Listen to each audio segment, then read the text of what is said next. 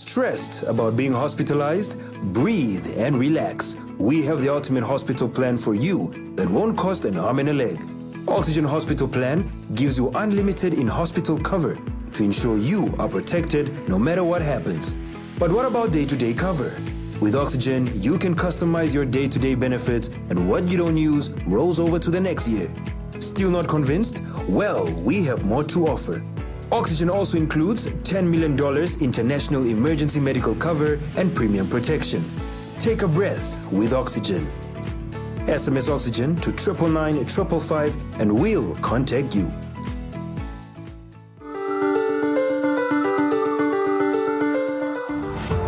I'm going to tell you how to do chest compressions in CPR.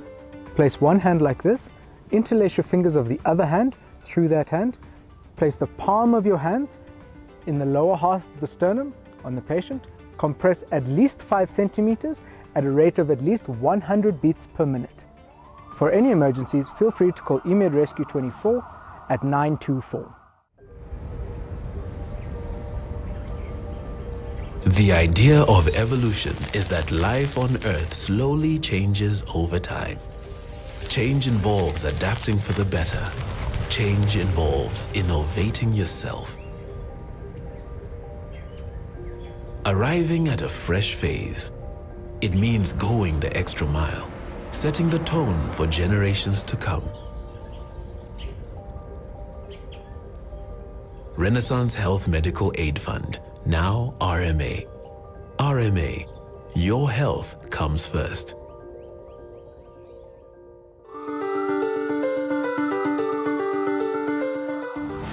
Today I'm going to talk about burn wounds and burn wound care at home. If you come across a patient with a burn wound, please don't put on butter, ointments or any home remedies. Just run the wound under tepid water for at least 10 minutes and then cover the wound with a damp cloth. If you come across a patient with a wound of more than 5 centimeters, please don't refrain to call EMED Rescue at 924.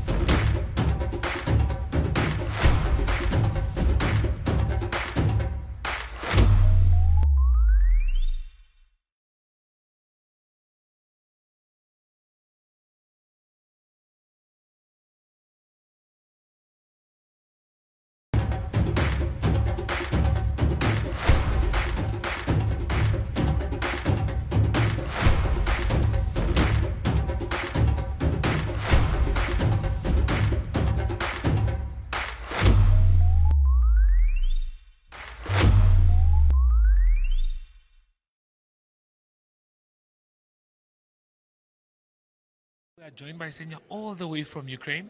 It's wonderful to have you here in our country. Please do tell us, how is it here? How are you loving it so far? How have you found the weather here in Namibia? Have you tasted the food here? Yeah, just run us through that. Okay, so I came yesterday.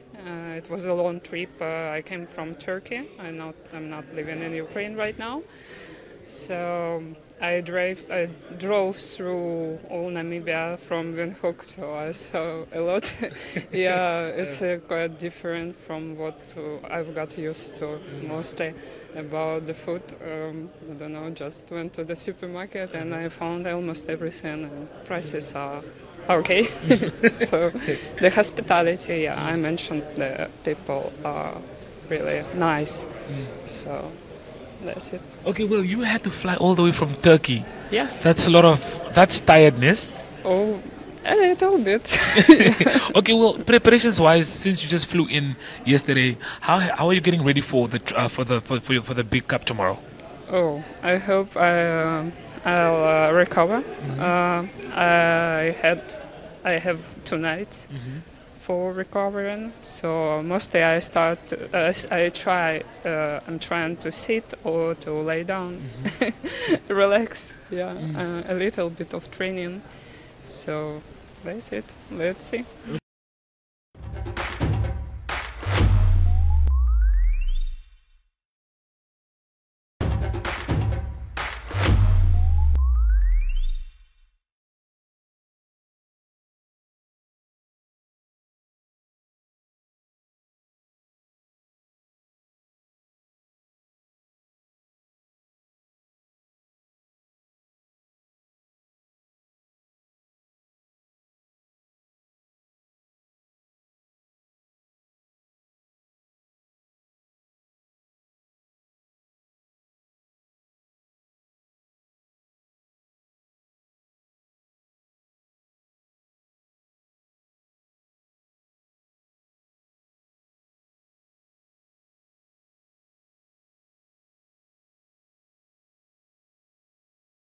Around a beacon and back into the water. So we have technical officers at all points, seeing what they're doing. They're holding onto this bar, and then they have to let go. They're going to be sprinting into the water, and you'll probably see them form two lines, and the ladies are off. It's quite an international field.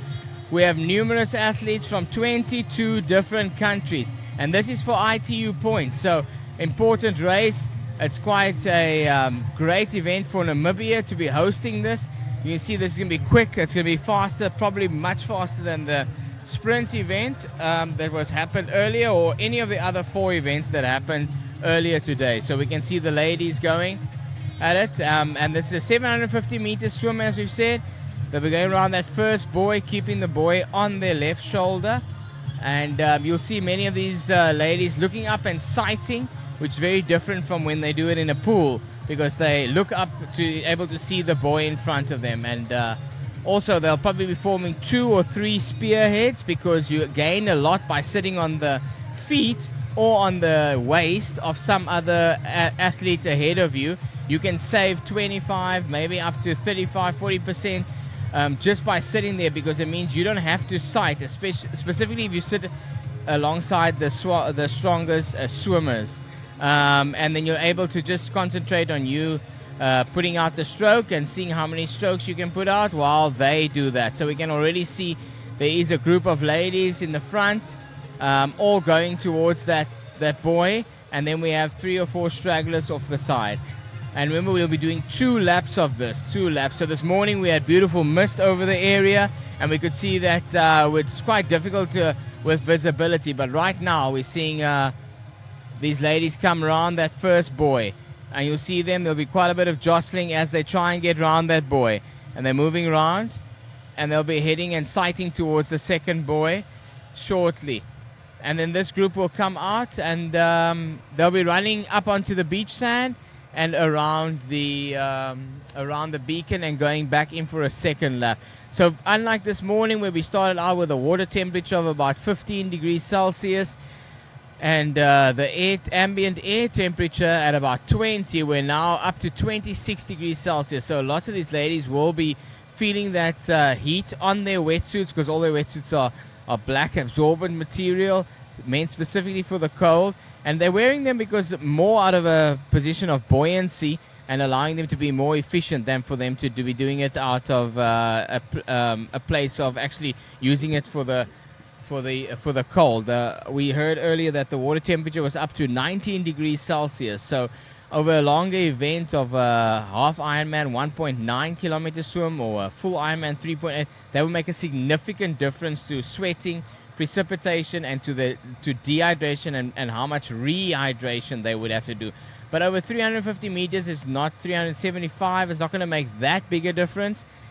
We see them coming around the second buoy, and everybody has to pass by with their left shoulder around that. We saw earlier that the para-athlete had not gone around with his left shoulder, so they made him go back, and that's a penalty at this speed is very significant. Also, there's no cloud cover whatsoever, so we'll see these ladies coming out towards the buoy in the shallow end, again around their left shoulder, and then they'll be running out, and we'll be able to see from their form who comes out there. Remember, as we were saying earlier in the earlier races, that going from this upper body position and upper body strength, and using your upper body to having to run onto the beach, that actually they practice that because there's a significant difference and to the amount of blood that's flowing through your legs at that time, and it actually is quite taxing doing that. We can see lady on the left now moving ahead, and everybody wants to find the shortest distance to the beach. There's also a little bit of swell, which wasn't there this morning, and a little bit of a wind, and there's a light breeze, which will actually be pleasant because it will make the day easier. They're coming around that last buoy now, and then they'll be running out onto the beach around a beacon. We'll see that happening now. Okay, the lady's coming out. Be able to see who that is. So we can see them running up.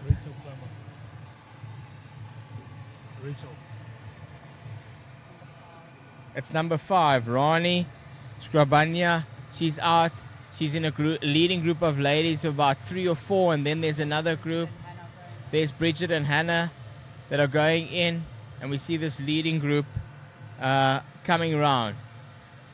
And they'll try and stay on each other's feet so that they can get them as much as they can of the of a slip, and also because the front girls then have to sight. You'll see them lift their heads forward instead of sideways, so they'll take a breath towards the front so they can actually sight for the buoy, and then they'll stay on that line because unlike in a pool, there's no line at the bottom of the beach that you're able to just use to see and to sight with, so they'll do that.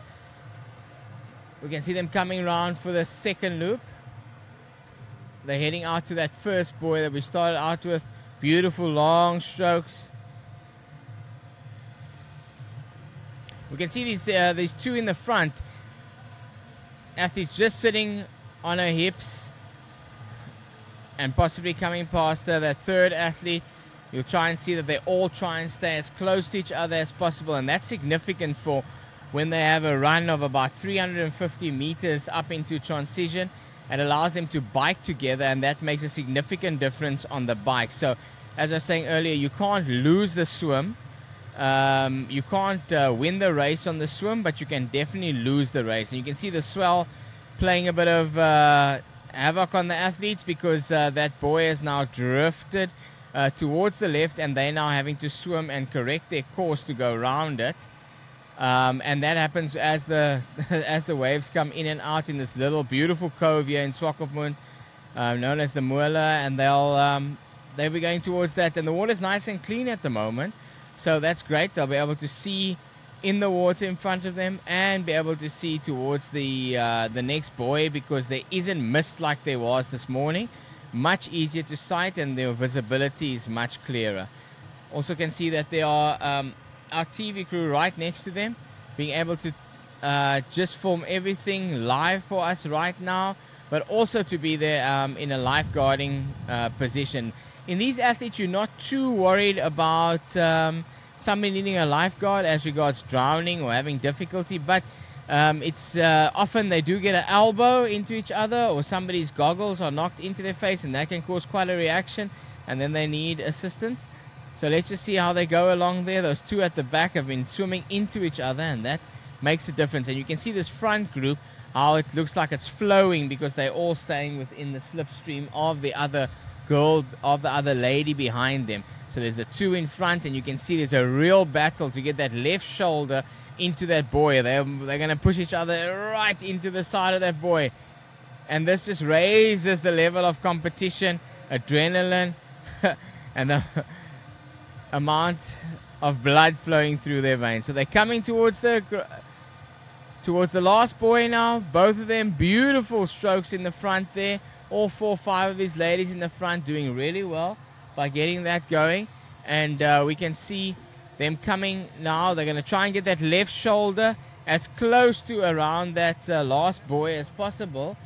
And then we're going to get them. You can see the water is a lot more choppy than it was before. And they're going to go around that last buoy, and then they're going to be running out onto the beach. And yeah, so the transition from swimming into running out into the transition zone. Again, is something that is trained for. It's something that they practice repeatedly, because it's not easy. Also trying to get off your wetsuit. Remember, they take off where they're allowed to loosen their wetsuits, but not take them off completely. And that only happens in the transition zone, where each of them have a designated box into which they have to put all of the swim gear that they've used.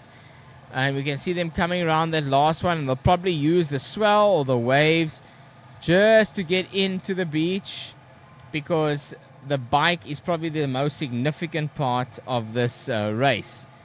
Yeah, as they come up the beach there. Beautiful. And the ladies we expected to be in the lead are there. Ronnie Skrabania. They're just going to get those arms loose and get their suits off at the top as they get in and come past us here in transition. You can see that third athlete now coming around them. She wants to get to transition first and faster than they are. This is the swim in area. And they'll go all around to their designated spot where their bike is. Remember, they may not touch their bikes until they've put on their helmets. Both the British athletes there together. And there's Rachel Klamer in 5th from the Netherlands. We can see some of the South African athletes coming in as we move through the field. South Africa well represented amongst the ladies. Yeah, so the race being in our neighboring countries, in Namibia, a country neighboring. In the background there, we can even see Nathan Chase that won the earlier sprint event.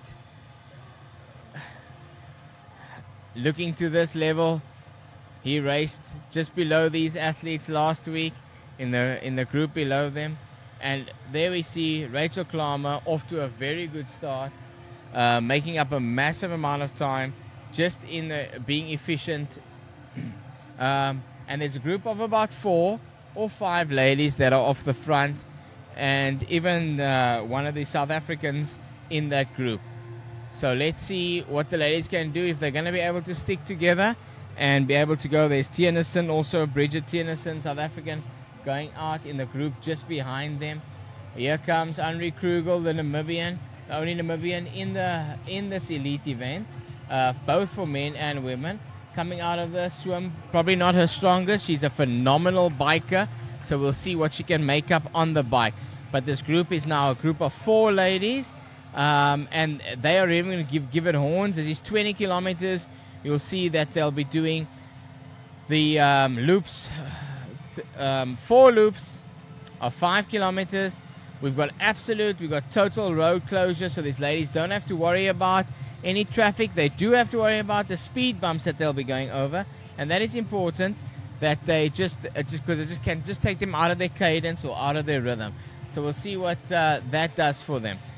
So in the lead we have these 4 ladies, and amongst them is Rachel Klamer from the Netherlands. And then we will get the other names shortly as we go to the timing. 4. Who's the 4 leading ladies? Who's the 4 leading ladies?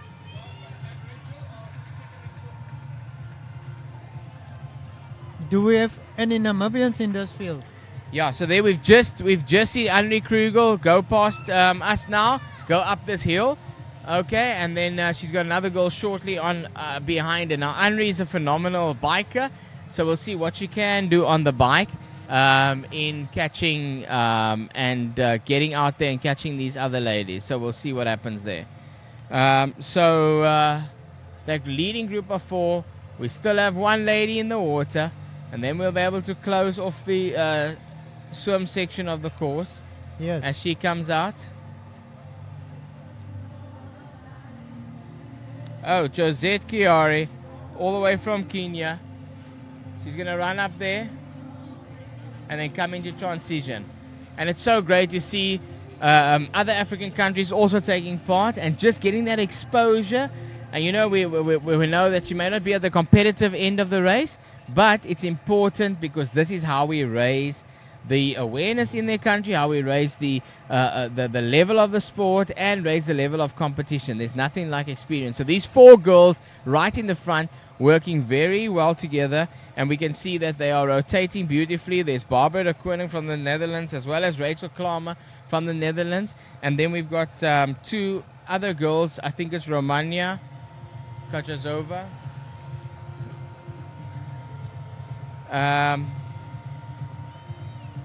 What would you expect of Henri? Henri's going to give it a good go as a Namibian, and I mean, obviously, for us supporting Namibia, we really wanted to give it a good go, but she's primarily a cyclist, and that way is most of the racing will happen. So we'll see what she manages to do on the bike. I think she'll have a phenomenal bike split, and we'll see what comes of that.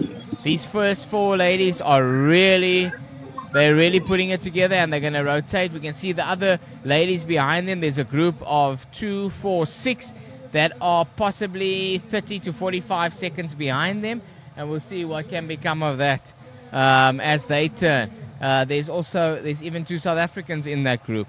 We'll see what becomes of that. 19 competitors in total. Very good field, very competitive field. This race is going to be very fast. Conditions are superb. We've got a great weather. It's not too hot. And we'll take it from there.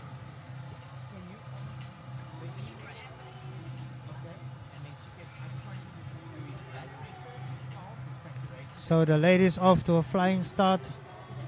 The last lady was a Kenyan out of the water. There she moves now to the transitioning area. Yeah, that's her through transition. So she'll get to the dismount line. Kiari from Kenya, and she'll be allowed to mount, and then she'll probably put shoes on when she gets to the top. So now the thing is, again, as we were saying, she's got to get up this hill, and we hope that she's in a light enough gear. Otherwise, this becomes very, very tough to go up this hill. And we'll see what she's able to do there. These 4 in the front, they are rotating beautifully.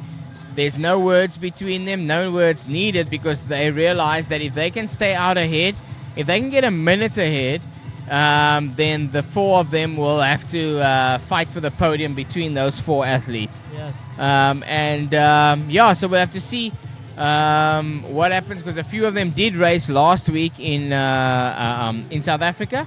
Yes. And so they'll know who's strongest in what, and they'll be able to know who has, if there's any underlying injuries or any weaknesses that they can look at. We saw the tactics deployed between Brankman and Rubbing. Yeah, and the ladies. Actually the same playing out here? Yeah, so I think it's a little bit different in that I think the 2 of them realized that they were ahead of the rest, whereas if one or 2 of these ladies get a technical, then it's actually anybody's race in the group behind, because we have a group of 6 behind that are also phenomenally strong and really able to go to the to also be able to run and race very well. So these 4 are going to give it horns and try and stay out ahead and see where we go from there. In terms of distances, swim? It was a 750-meter swim, and then they do a 20-kilometer ride, and then they are going to do a 5-kilometer run, just like the juniors did. Yes. This is going to be 4 loops of 5. So we said this race is pretty technical, but a lot of these girls have raced in other areas where it's just as technical. So a lot of the ITU events are done on, like the last big one was done, the championships were done on the Abu Dhabi race course. So very technical turns, not flat at all, and then a lot of them are inner city. So what Swakopmund is able to offer is also inner city suburban race around many corners. You can see they have to avoid many of the trees, and there's a lot of road furniture out there, so they need to be awake, they need to be very alert. Yes. This is them coming for their first loop of 5 kilometers. So these ladies are 5Ks in, a quarter of the way in. Probably a K short. They're probably about 4 Ks in. We'll see them come past our position here, and then they'll be moving on and just taking a short loop at the bottom. There they are. And we have riders from the Netherlands, South Africa, Slovakia, Australia, Ukraine, also Mauritius, Finland, Algeria, and Kenya fighting it out in this section of the race. Yeah, so we'll see them make that short, a high quality race. Lots of high quality athletes. We're going to see them make that short turn at the bottom here. You can see the lighthouse in the distance over there. They just make a very short. And here's the second group. The second group contains Vicky van der Merwe, as we just hear Paul Inkpen say out there on the course from South Africa. She's in that group, and there's a group of 6. Also very strong athletes, very strong bikers, all of them. So they take part in a lot of races in South Africa that are purely biking races. And that just shows you the absolute palmaris of these athletes and the depth of these athletes. So they've just turned the 4 ladies in the lead, and the other girls are definitely, the other 6 ladies are definitely trying to try and get on their heels as quickly as possible. I see the Netherlands are also very well represented here at our race. We've got Rachel Klammer, Barbara de Koning, Marit van der Berg.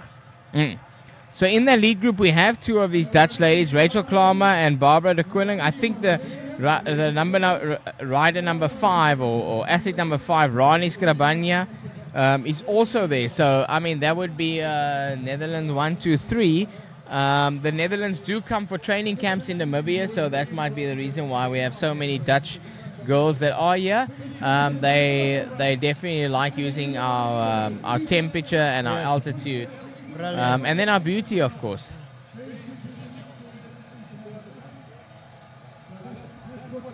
So that's our Kenyan athlete that is that's just coming around that first bend at about 3 Ks, and she's still out there, and we'll see what if this race gets really hot and we get to the point where we end up having to lap her. I think we'll have to find out. I missed that at the race briefing of whether they are going to pull her over, because from a safety point of view, I don't think it's that important. But we'll see what the race referees decide. But great to see so many athletes from so many different countries, and it's such a privilege for us here, South Africa, Namibia, Kenya, to be racing against European athletes that have raced in world championships and have won world championships, podiumed, and athletes that have been competitive at Tokyo Olympics, previous at Rio also. So it's great to see them. As we see the male athletes also coming into transition and starting to go through bike checks probably in the next hour or so. In terms of pace and the standard being set here, are you satisfied? Yeah, I think it's very high. Again, many ITU points up for grabs. People definitely putting up their hands to race for their countries. So that's the thing. Their own countries have to look far and wide to see them race wherever they are racing. And that makes for a big change in the level of this event and in the prestige of our event, yeah. So there's the leaders of the pack, as they say, the pace setters. So it does look like it's 3 Dutch girls, 3 Dutch ladies, and the one lady from Slovakia. So we'll see if that is so. I missed them coming through transition, so just couldn't get down to their names. But great seeing them race like this. Love the fact that they're all in the drops. So that's in the bottom. They mean business. They're there to race as hard as they can. Rachel Klammer at the back there. She came out of transition in first place. Didn't enter in first, but had very smooth transition and is now out of transition. When she came out, she was in first. Also taking some fluid because you're probably gonna have more hydration issues here than they did in the junior race, because it's really getting to be blisteringly hot out there. Probably getting up to about 30 degrees really with the exposure that we have. Yeah. Another lap left. So I think that's their second, or they're going to 2.5 laps. Yes. So very fast race. Notice how in the front there's a bit of attack around the corner from the Slovakian girl. So she just put in a bit of attack, but probably not intentionally, just by going around the corner smoothly and being in a higher gear, and then taking it from there. So the other girls cooling off around the corner and then having to pull back onto. And that amount of power that you need to get back on the wheel, that can also take it out of you for the run. But over such a short distance, most probably not.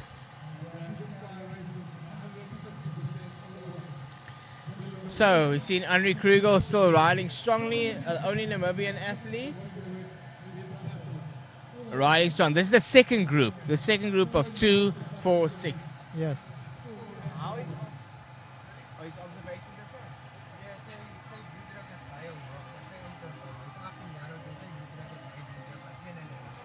So we are bringing you the action live from Swakopmund. It's the Africa Triathlon Cup, and it's happening right here at the Molen Swakopmund.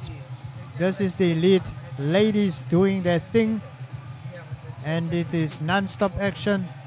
They finished a swim, and they are now on the cycling stretch of this event, and then they will transition after 4 laps, and they will start running for 5 kilometers. And we are with them all the way and along the way. We would like to challenge the locals to get out and to support these racers, as we are also showcasing the beauty of Namibia, Swakopmund in particular, to the rest of the world.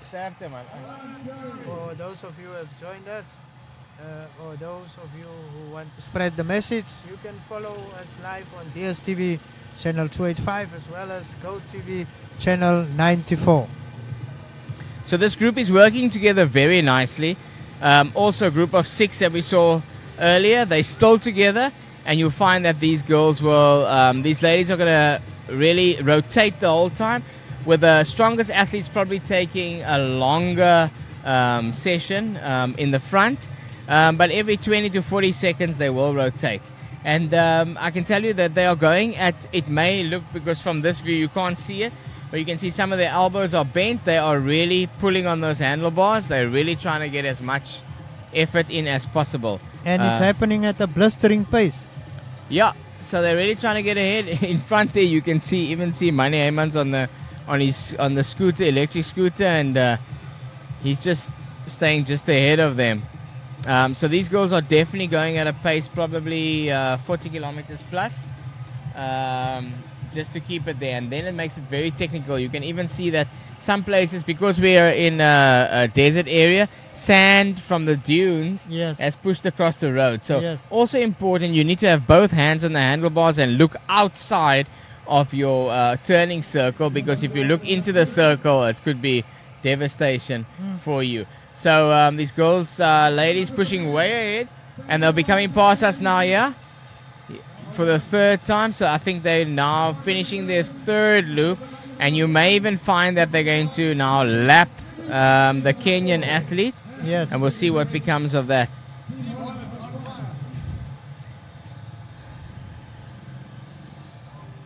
So here we can see the route that's being used.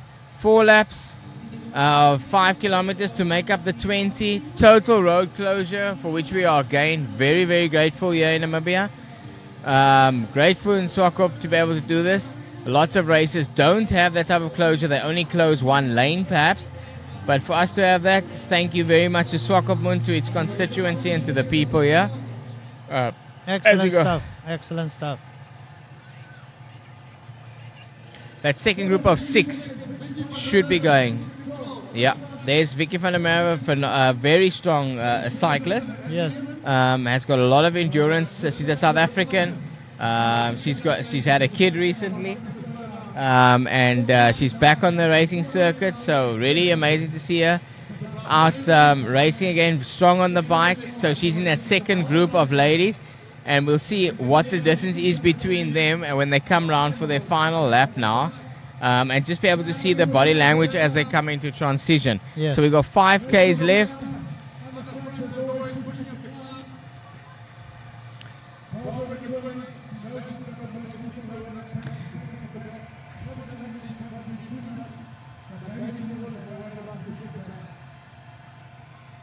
So this group of 4 is really riding well and cohesively. It's really interesting to see that how they're getting ahead. And how they are racing, so we're grateful for that. That this isn't just another event on the calendar, but that they're actually giving it horns and going for it. It's great. Good to see that. As you see the men come past us here, Yes. many of the men coming into the transition zone to go through equipment check. Yes, indeed. One So- Namibian competing in this race. Yeah. Henri Krugel, we're very grateful that she's here, representing Namibia and being able to do this. We've just heard that there's 45 seconds between the front group of 4 and the next group of 6. Yes. So Very close.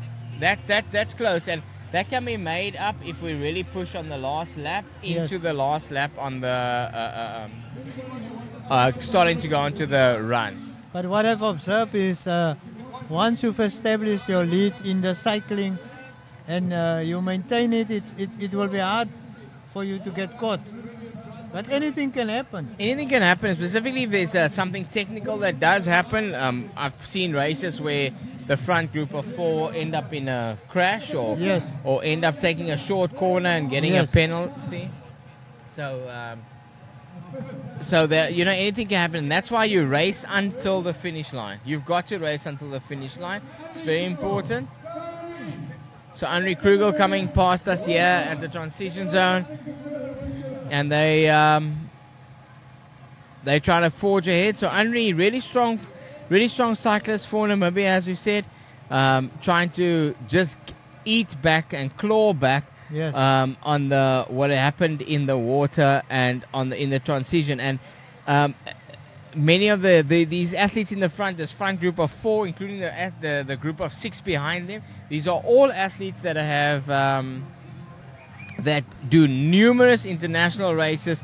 They know how to transition. They know how to run out of the water.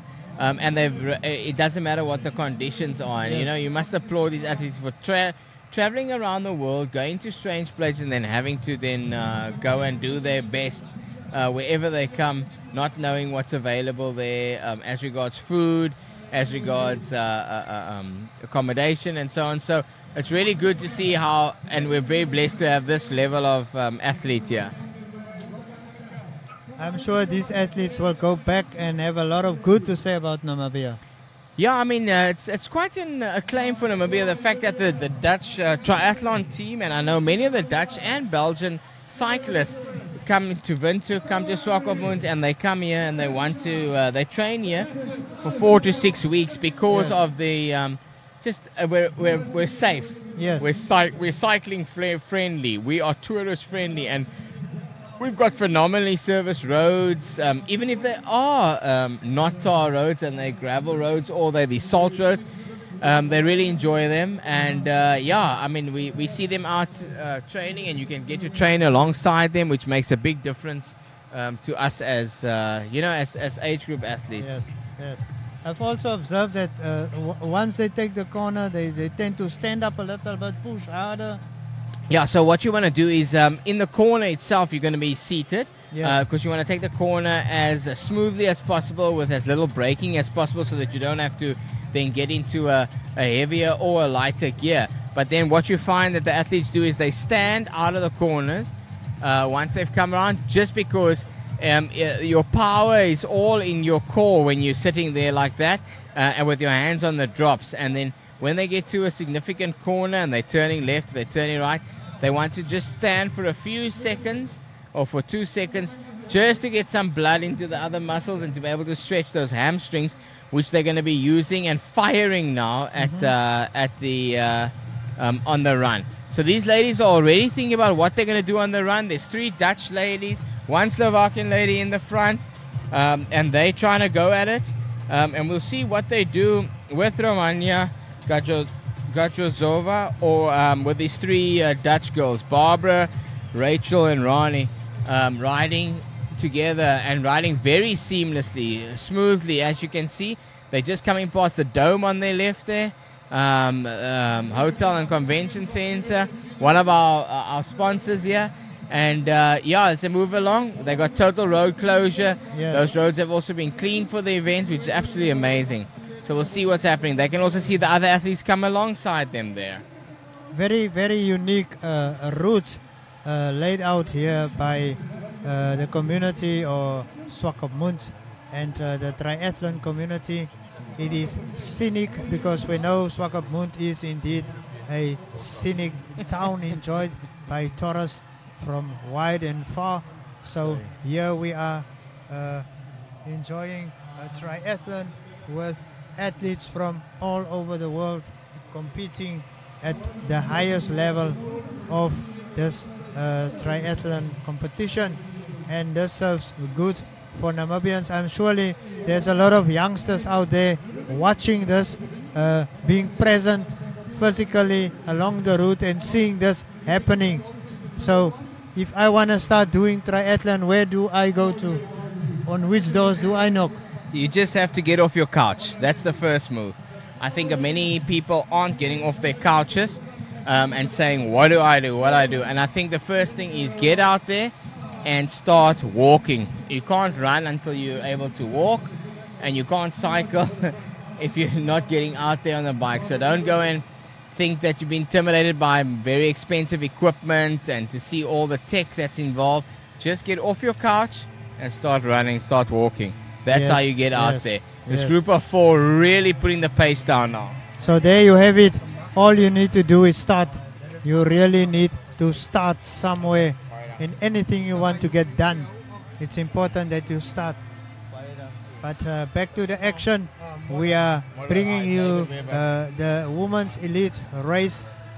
They are now busy with the cycling part of this triathlon cup happening in Swakopmund. The sun is out, the heat is speaking out, the branches are rustling, and the ladies are cycling very hard.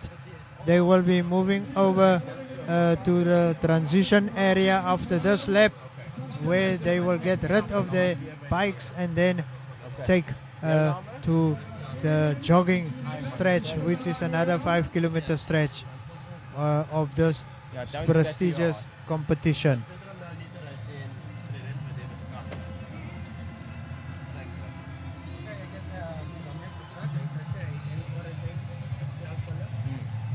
So as we've learned earlier, we have the Dutch riders Rachel Klammer, Barbara de Koning, and Rania Skrabania as well. They are being joined by Romana Gajosova from Slovakia.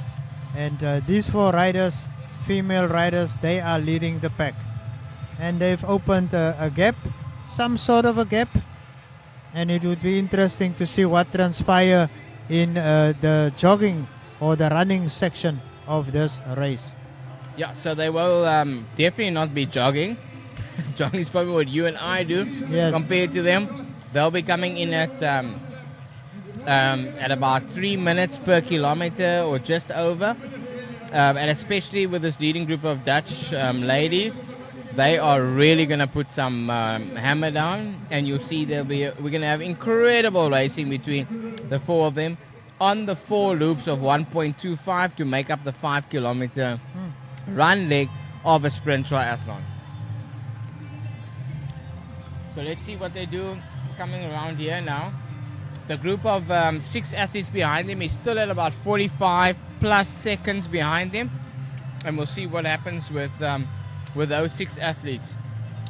So how you come out of the water is so important, and how you transition, because if you miss that gap then we find that the 4 athletes can quickly get away from them. Yes, time is of the essence here.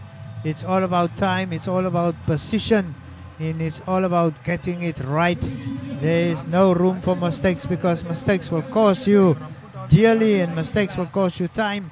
and you do not want to lose time, because you want to be up front there. You want to be the best that you can be, and this is what triathlon brings. It brings out a number of aspects, a number of qualities each of these competitors must adhere to. It actually takes a lot from a competitor to be a triathlete. Yeah, so we have to manage the 3 disciplines, swim, bike, run.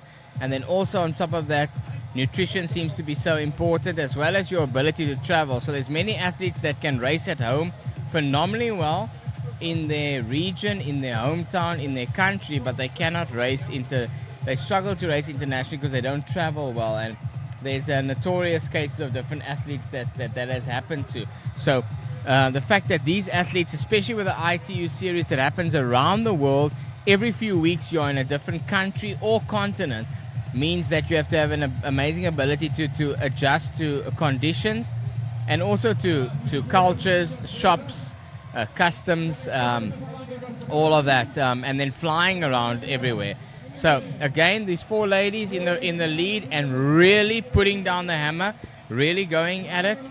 And that is so awesome. It's such a testament to triathlon around the world and what triathlon has become, but also to Namibia, because you wouldn't have had this level and this class of athlete if we didn't have the conditions or the logistics that we have or the sponsorship that we have now. So that's very amazing for us, and we're grateful to have this. These 4 athletes now still rotating beautifully. You can actually see the sun beating down on the backs of those Dutch girls with their open back tri-suits. And one girl from Slovakia, the one lady, and she's going to have to see what her tactics are, because the Dutch can work together. Also, the Dutch can speak amongst each other. They understand each other's body languages, and they have trained together. I don't know if she does train with them. We often find that different nationalities train together depending on sponsors and sponsorships and alliances that have been formed. So we'll have to see where that goes. So these are the 4 athletes. Straight behind them, they'll be able to see the other athletes. You'll see how they go around, and now they will stand, because that gear that they are in is reasonably heavy gear, and they just want to get off the front. This is the second Africa Triathlon Cup being hosted. So this is the second time this is being hosted, yeah. And what I'm grateful for is that it's happening, and that we're growing from event to event. So the field of international athletes, we're up to 22 different countries that have come. We're going to have 23 countries. So that's amazing. And then also the caliber of athlete that we have here is phenomenal. Back to the ladies, and we have competitors from all over, as we indicated.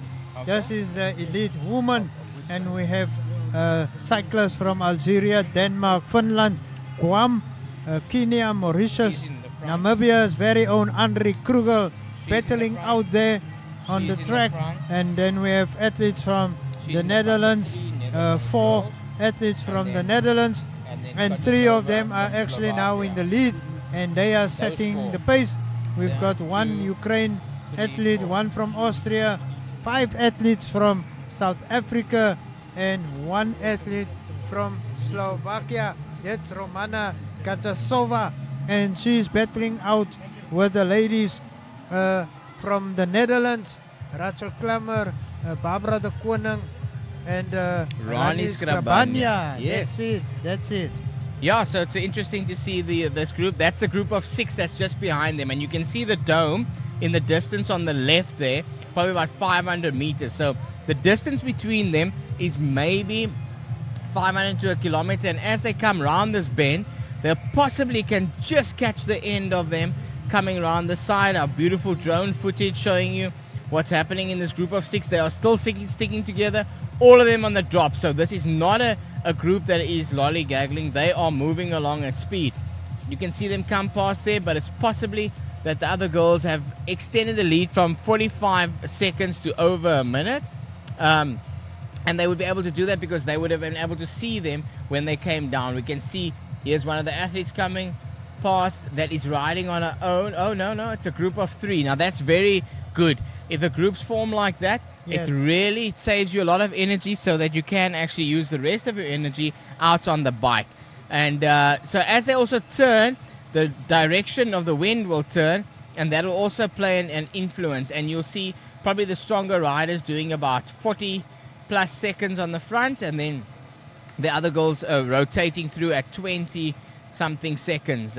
Just staying in the same cadence, staying in that same power zone, so they can get ahead. But I'm sure now in their minds they're going to be thinking about, how do we make this a Netherlands 1, 2, and 3? And are we going to find that Romana is actually going to throw a cat amongst the pigeons and split up that group and actually break up that podium? So these girls will be thinking and talking and looking at each other, also listening to the breathing of the other person, seeing how much they're drinking. You'll see these girls probably only have 1 bottle on their bike because it's 20 kilometers. They're not going to be doing hours and hours on the bike, so they're not going to be taking in that much nutrition. And you'll see this run will be a complete anaerobic run, so that the 5 kilometers is done in between 15 and 20 minutes. Also quite a technical run, so you can't just keep running. You have to almost brake and come around a corner, as we see on the Dio Farmer corner. They go around that corner. But it is getting a lot hotter. And I think this is their last loop. Yes. They'll come through there, and they're going to go all the way down. Now, we haven't seen this side of the race from above, and this goes down towards the historical lighthouse here and to our old transition area, which you can see on the right-hand side there. And just ahead, the road is closed. That's a thoroughfare, and it's closed, and the ladies turn there. And you'll see now, they go up this section next to the market, and they go past these beautiful old historic buildings and hotel, Namibian German culture from yesteryear. Yes. And now they come all the way down. We haven't been seeing this part of the race, and it's really interesting to be able to see it, be able to see the loop that they do.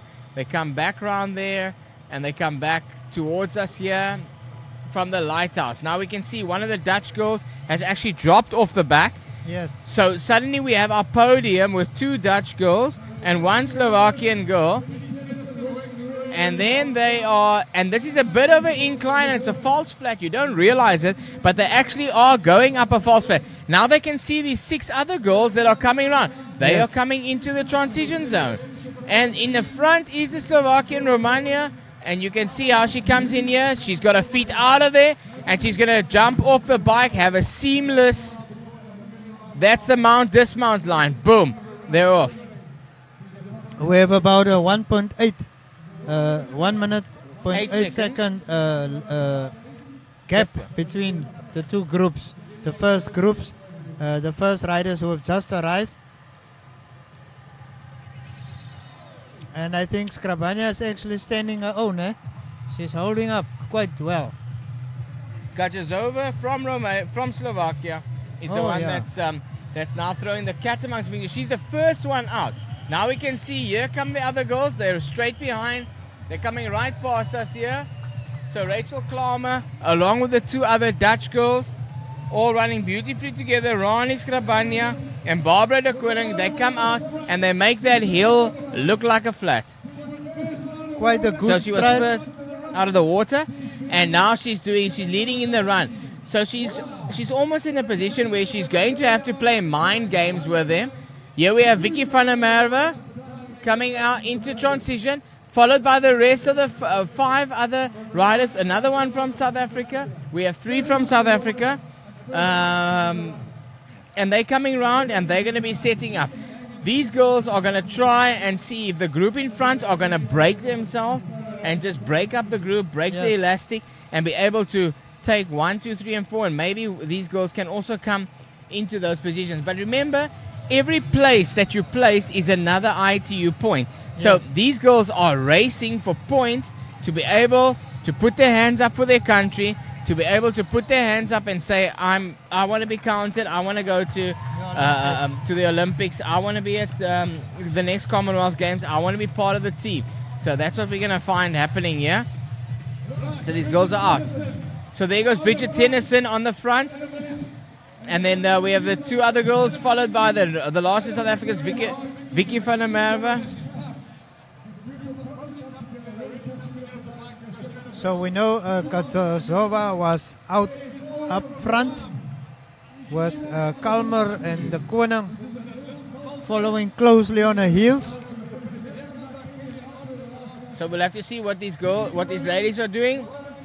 They're getting to the Dio Farmer turn point.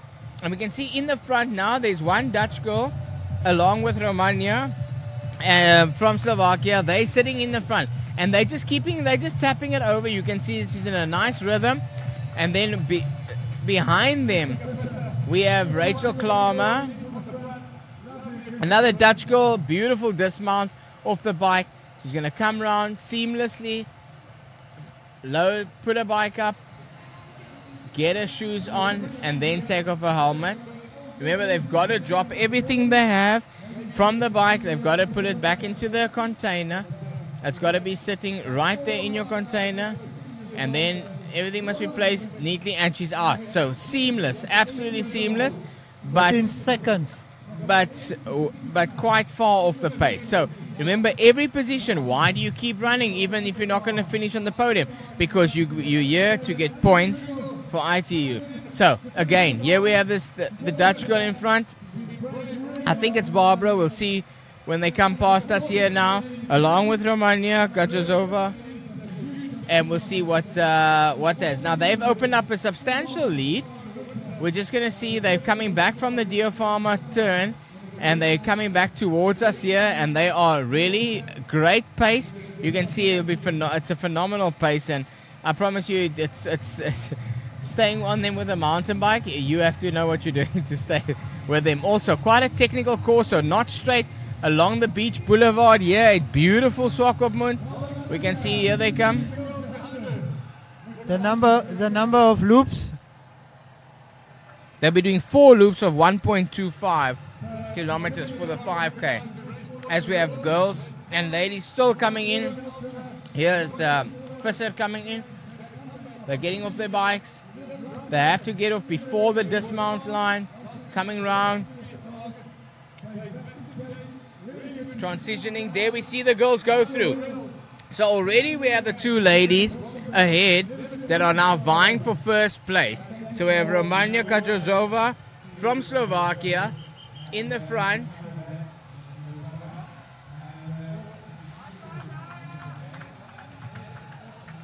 What's the Dutch girl's name? You can't see it.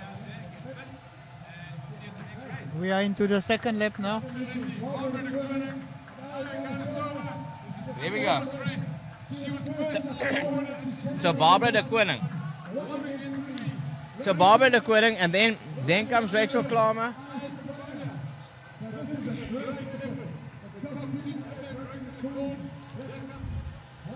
So you can feel the tension. Quite significant tension now. Yeah, there's a lot of tension, and here we see Anne Kriegel come in off the bike, so she has made up quite a bit of time. Unfortunately, she wasn't in the group of 6 or the group of 3. She had to ride out there on her own, and that's how important the swim and the first transition is out onto the bike. Helmet's off. She's also a great runner.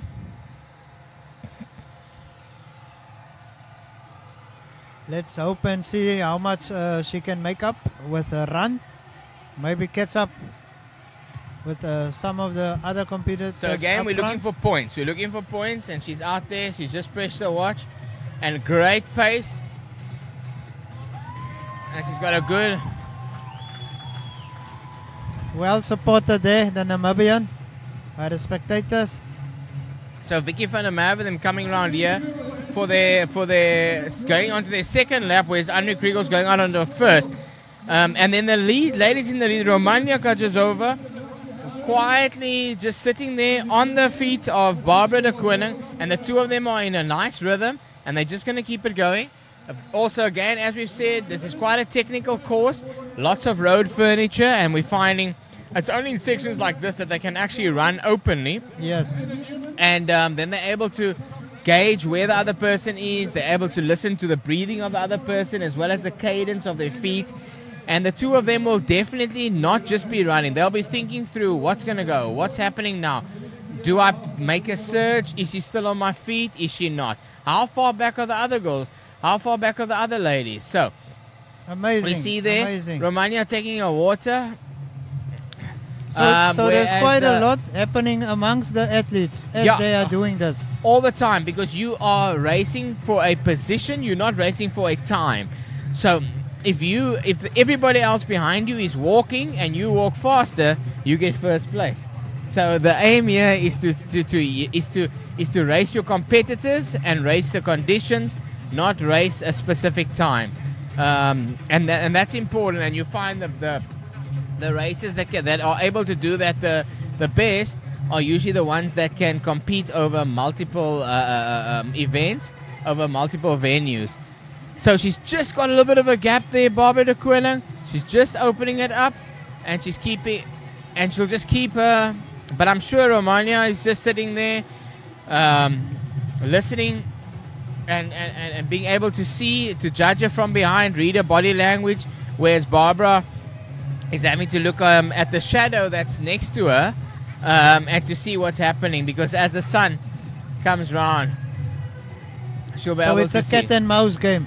Totally cat and mouse. These two ladies, first and second, they'll be coming through transition in the next few seconds.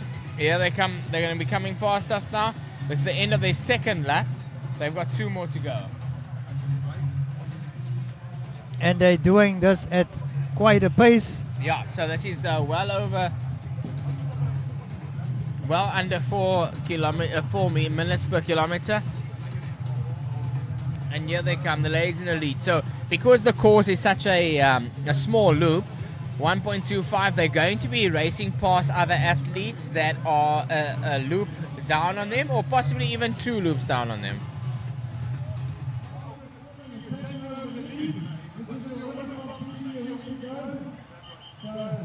Yeah, these are the 2 ladies in the lead. So there, now suddenly we see that Romania Kajazova from Slovakia, the gap has just opened up.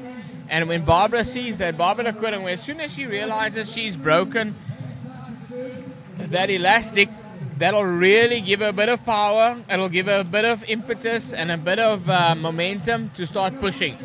So, yeah, on the straight there, you can see suddenly her cadence has picked up. And she's going a lot faster.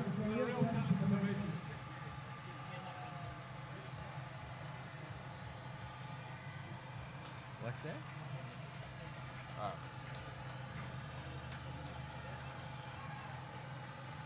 So the action is coming to us non-stop here with the runners now doing their thing. These are the elite runners from countries such as Algeria, Denmark, Finland, Guam, Kenya, Mauritius, Namibia, Netherlands, Ukraine, Austria, South Africa, and Slovakia. And we know that Barbara de Koning from the Netherlands is setting the pace here. Yeah. So she's in the first place, second place. We haven't had eyes on Rani Skrabania or on Rachel Klammer to be able to see what they are doing right now. Here comes Andri Krugel, Namibian athlete. And then this was the second group of 6. Yes. So you see that's broken up into a group of 3 that are running together. And then we'll see where the others come through. Andri Krugel through for a first lap.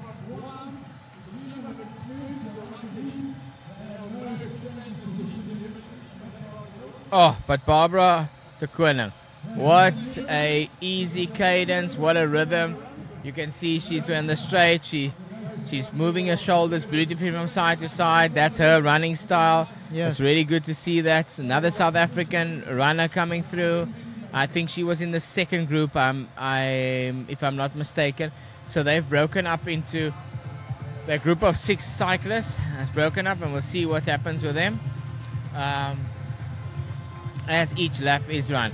But It's as if she's getting better as the race is going. Yeah, so that tends to happen. especially if you can find that you've broken the other athlete that's with you, or that the other athlete is not able to stick with you, especially if you put the pace up. Yes. So we'll see what happens. But Rani Skrabania and Rachel Klammer, we want to be able to see what's where they, because that's a fight for third.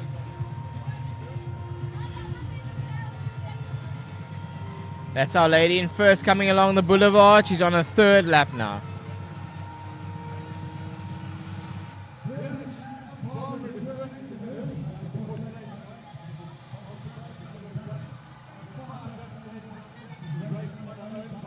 Final lap. Yeah, final lap. She's going to see how far she's ahead. And then once that happens, especially if she's got teammates out on the course that are able to tell her that she's this far ahead, then she can just simply maintain what she's doing instead of racing ahead. So we see what happens when she comes around now. Her form looks phenomenal. I don't think she's got any issues right now. I know that one or two of the Dutch team have been struggling with injuries, but look at the flow with which she's running there. Barbara doing really well. In second place, Romania looks like she is struggling. That's what we're hearing. She looks tired, but we'll see how that plays out, because she only needs to still stay on for 1.25 to 1.5 kilometers. Okay, so now we've had another runner, the Dutch runner. I wonder if that is another Dutch runner that's come past Romania Kajazova. So let's see what happens as they come past us here, and we'll see what's going to happen.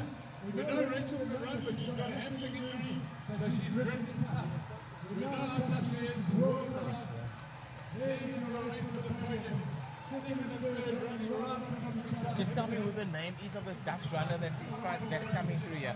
And here we see also the Kenyan athlete coming in now. Okay, so Rachel Klammer is in second. So having a hamstring injury, she's still pulled back. She's soldiered on, and we see that it's Rachel Klammer. Yeah, so Klammer's in second, and she's pulled her head. And then Skrabania is in fourth, but she's made up quite a bit of time on this group. So it seems like Rachel Klammer has pulled away from Rani Skrabania and has gone ahead of Romania Kajazova. So we'll see what's happening. But look at the action. So Otis, can you see how that rhythm is there? Yes, with that? Yes, yeah, beautiful. So Barbara de Koning is really pulling it out, and she's now in her rhythm where she's not running faster than she's used to or slower than she's used to. She's just in a steady run pace. Probably a race pace. This is definitely a race pace, because she doesn't want to now be caught from behind. Yes. But she's going to run, and she's going to just keep it at that pace. You can see she's very comfortable, because she realizes she's probably got 30 seconds to a minute, which the other ladies will not make up over the next kilometer. Kenyan athlete getting applause as she goes up the hill here for the first time. Yes. We'll see what happens there. I'm inclined to say that the Koning really kept the cool from the beginning. She did. So the Koning has done really well. We're going to see her coming up now towards the Dio Farmer turn, and see what happens with that.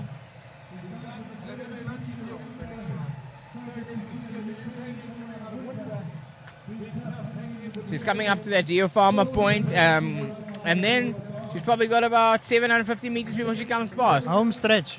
Yeah, so the ladies that were in that second group of 6, here's 3 of them. They're running together. They're doing phenomenally well. The crowds are getting bigger. So lots of people are out there, and they're shouting for them. They're going around for their second lap now, going into their third. Whereas Barbara de Koning has really risen to the top. Yes. There we see her coming around the Deer Farmer. And now she's going to come along that boulevard. The beautiful boulevard. You can see the breeze is now in her face, and she will actually enjoy that. And she might even take 2 seconds to enjoy the fact that she's running beautiful Africa, beautiful Namibia, beautiful Swakopmund. That she's having an awesome time running here. Yes. And what a privilege for us to see athletes like this racing, and what a privilege for us to have athletes like this to race against and to aspire to. So, yeah, this is a really plus point for Namibia, and I think this will really create some momentum just for sport in general for Namibia, and I'm grateful for that. So as she comes in, she's probably got about 400 meters, as she comes in to the final lap, and everybody else is still out there. Yeah. They're still having to do their required laps. And remember, everybody's here for points. Everybody's here to get some form of ITU points, which will then bring them round to getting a place at the Olympics or onto their national squad. Yes. So it looks like the ladies from the Netherlands came with a definite plan.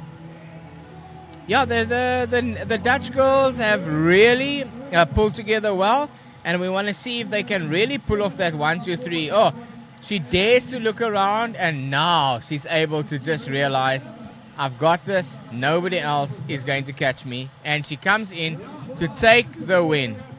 Here we go. Here we go. Brilliant stuff here. Brilliant stuff.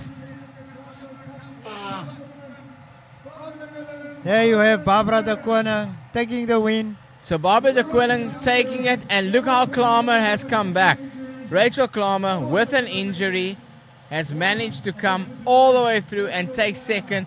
And then from Slovakia, Romania Gajazova manages to hold on for that third, really throwing a cat amongst the pigeons.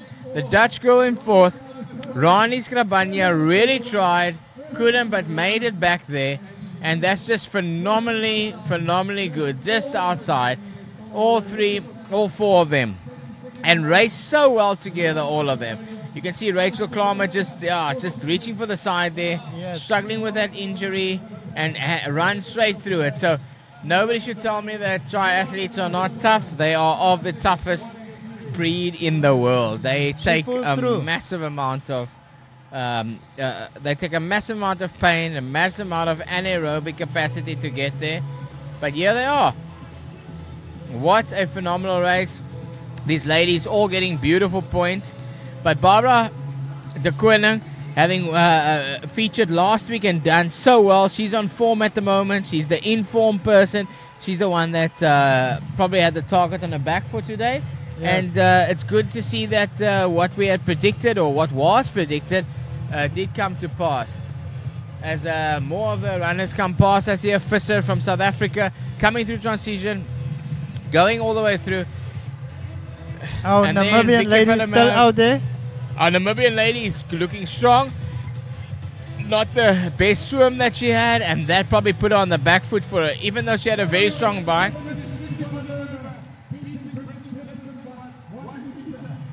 So the three ladies that just came in. Yes, it's a 1 and 2 for the Netherlands.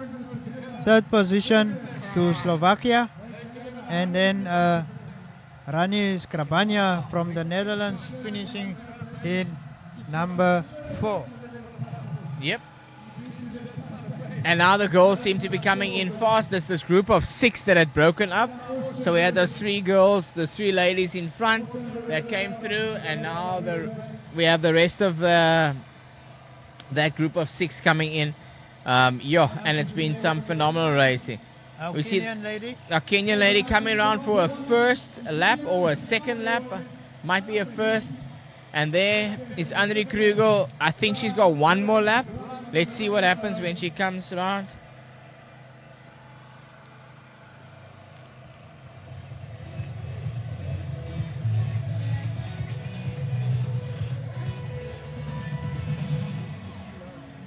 So hosting a successful event, what does it bring to the stature of Namibia on the international scene? Well, I think we've put our hands up for international events that are multi-sport, firstly, and secondly, that are multinational or international.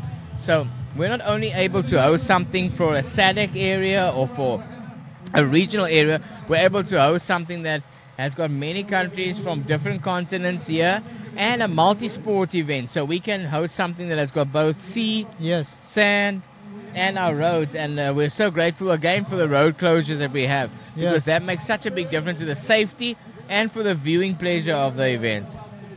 And it's good that our municipality is willing to come to the party. It's very important that our municipality did come to the party, because it meant that we don't have to worry about specifically about the safety of the athletes out there, specifically the international athletes. And I know, with many areas of the world being war-torn or being areas that culturally wouldn't allow a race like this, we're very grateful that we are able to host an event like this. And I think we've definitely put our hands up to say, hey, what are we going to do next? Now we are gunning for the final stretch of this competition, and it will be the elite men.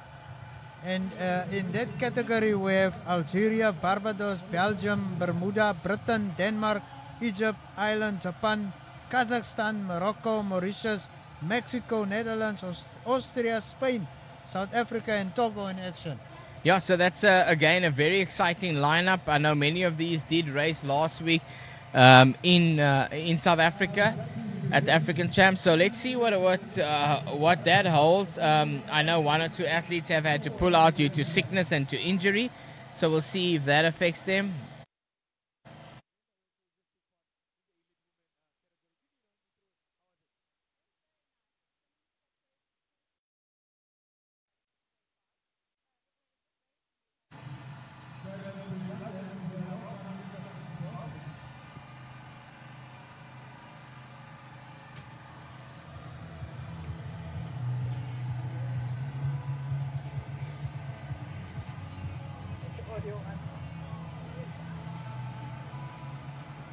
Was actually the best part. Namibia? I'm sure it's the first time? No, it's my first time here in Swakopmund, but I've been training in Windhoek for a couple of years now. So I was there like about 4 weeks ago, and I'm actually going back now. Tomorrow we're going to go and train there for another 3-4 weeks. We really like it. Okay, well, congratulations. But before we leave you, how was the route for you? The route? Yeah, it was really nice. I love swimming in the sea. It's really nice. When we're training in the sea, I'm always a little bit scared of dolphins and sharks and stuff, but now it is amazing. And nice to have a couple of loops on the run, so there's a lot of people and you can see the spectators also. I really enjoyed it. Congratulations, Rachel. Thank you. Thank you very much. Thank you very much. Okay, well, we're still going to catch up with the winner of this competition, and we will get back to you shortly as soon as we have a hold of them. So expect a great race.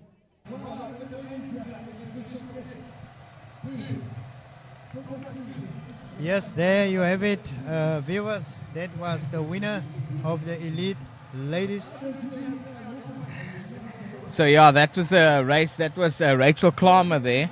Yes. And she came in second there with Barbara de Quinnan coming in first, the on-form person. But Rachel Klammer soldiered ahead and got a great second place ahead of Romania Gajozova from Slovakia, who came in third and really threw a cat amongst the pigeons there, because Rani Skrabania, also from representing the Netherlands, the four of them were in a group together. Yes. And we were wondering what was going to happen when the three of them or the four of them got off the bike. So they had biked very nicely together. But Barbara, being the in-form athlete at the moment, was the one that managed to pull away on the second lap. And then that elastic had broken between her and Romania. So then she just carried on from there. Good stuff then from Barbara de Koning all the way from the Netherlands. And her teammate, I nearly said, Klammer, finishing in second, also from the Netherlands. Romana Gajasova throwing a spanner in the works there of the ladies from the Netherlands, breaking up that monopoly there, finishing in third, and then joined by Rani Skrabania, who finished in fourth. So there we heard now from Paul Inkpen out on the course at the finish line and at the next to the transition zone that Anri Krugel just finished, the Namibian. Very proud of her. After not having the best swim, she had a phenomenal bike and a really good run, and she even finished with a sprint. So points to her, kudos to her also, and let's see what the future holds with that. But great for Namibia. Great for Namibia. Yes.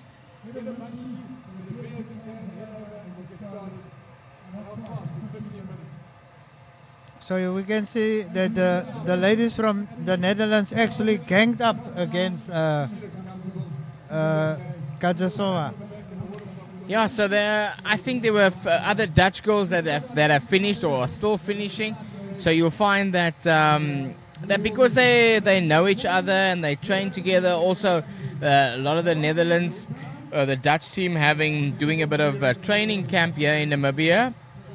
They get better used to the conditions we have here. Yes. They can also pre-ride the course weeks before the time, and that does make a difference in the long run to your race. So again, kudos to everybody. Very well done, and we're excited to see what's going to happen in the men's race.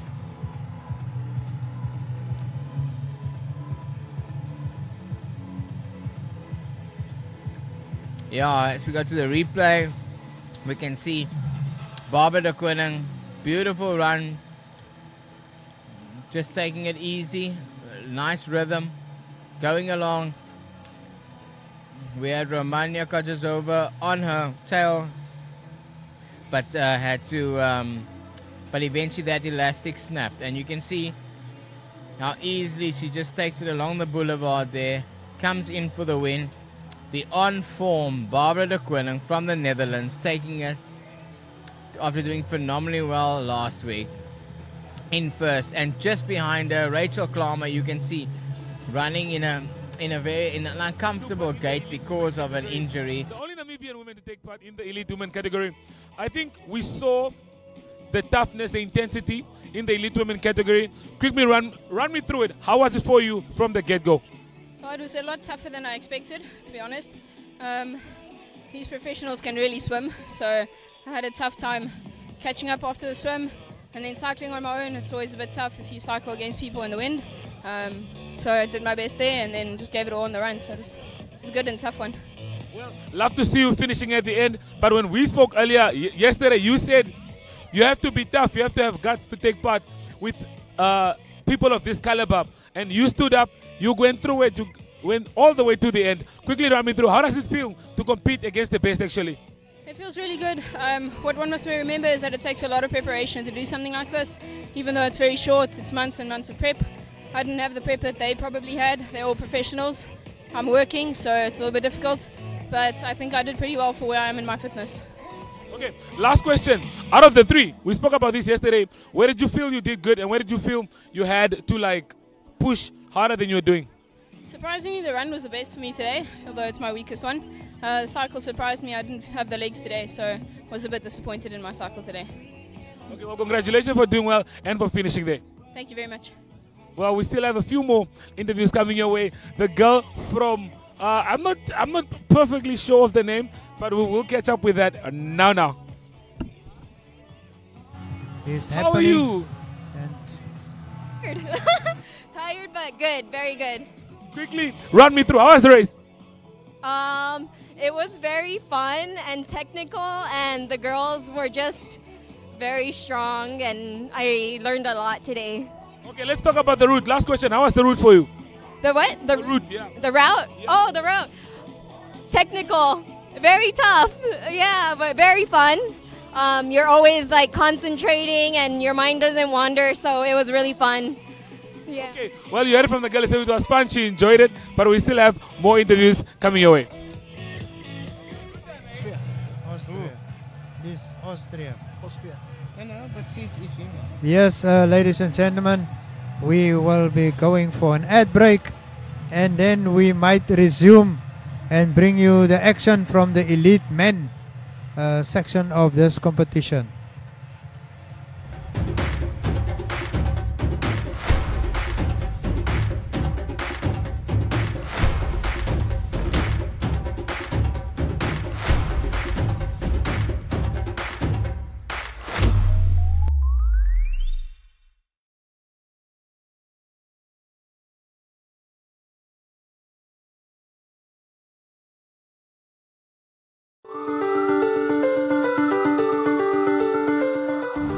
I'm going to tell you a bit about helping somebody with seizures.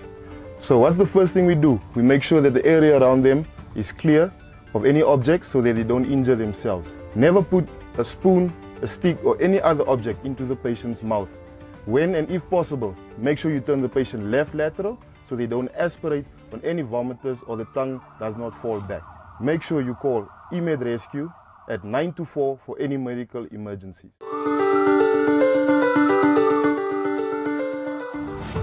Here are some tips and precautions to take at home for the elderly and the young. Always try to keep calm, stay calm, and keep the patient calm in case of an injury.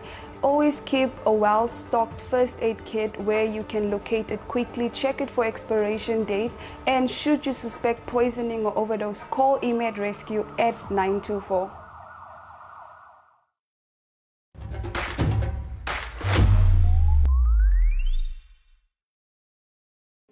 Well, we are joined by Ollie Turner all the way from Great Britain. Ollie, just tell me how you're feeling today. Yeah, so pretty good. Done some prep stuff today here in sunny Swakopmund. A little different weather to the UK right now, but yeah, looking forward to racing. Body's feeling good and excited. Okay, first time in Namibia. Yeah. You've been in Africa before, but you were in Morocco. Yeah. So compared to that, how's Namibia for you? Completely different. I was in Dakla, which is like Western Sahara, so similar kind of place, I guess, with the desert. But I guess I didn't really expect landing in Walvis Bay to drive 35 minutes down the road and like the town to look like this. Yeah. It was amazing. So yeah, it's awesome. I love it here. Let's talk about preparations for the triathlon. Yeah. How have you been getting ready? How have you been keeping in shape, making sure that your mind is in the right state and your body's in the right state? So we raced last weekend in Port Elizabeth, so it's kind of like I guess almost like a warm-up. It was an Olympic distance, so half the distance of this weekend. Sprint distance is always brutal. It's like 1 hour, pretty much max effort, like rip the heart and lungs out. Yeah, I mean, we've had a good winter. Had a decent camp in Portugal, so we have done a little bit of heat training, I guess, as such. And obviously was in South Africa last weekend. And yeah, I think that the shape's definitely in a good place. So looking forward to towing the line tomorrow.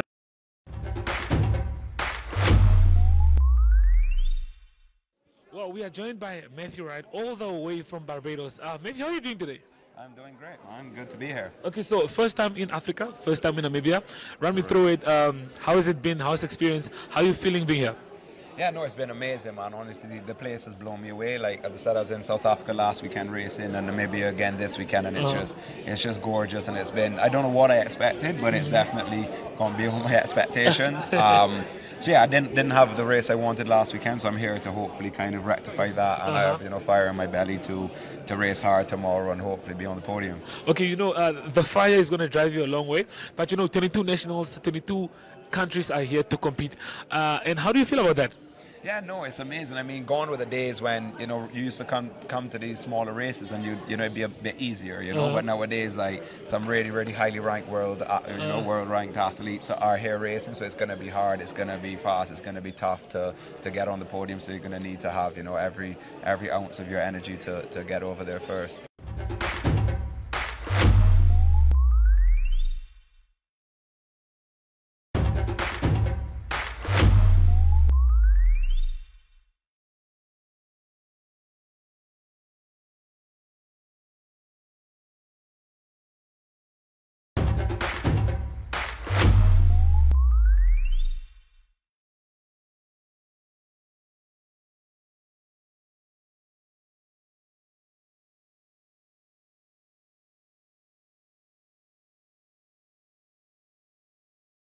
Okay, we are joined by Thomas all the way from Belgium. Thomas, quickly tell me, your first time here, how does it feel being in Namibia?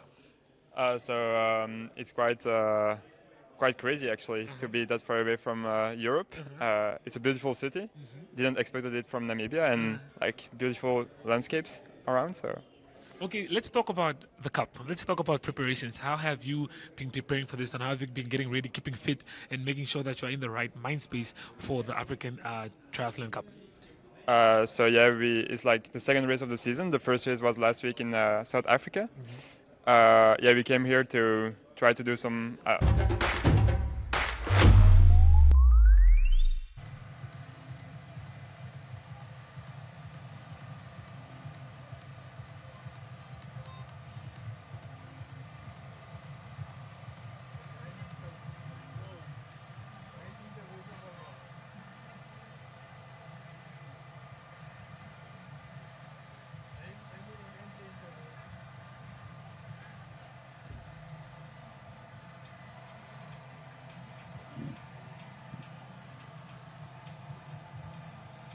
Dear viewers, we are still waiting for the women participants in the elite race to finish up, and then the transition area will be cleared out totally, completely, and then we will come to the elite males section of this race. And here we have 36 athletes from Netherlands, Japan, Kazakhstan, Denmark, Ireland, Mauritius, Barbados, Mexico, South Africa, all over. It's happening here in Swakopmund. It's gonna be a tight competition, as we just witnessed in the ladies section, where we had Barbara de Koning being crowned champion.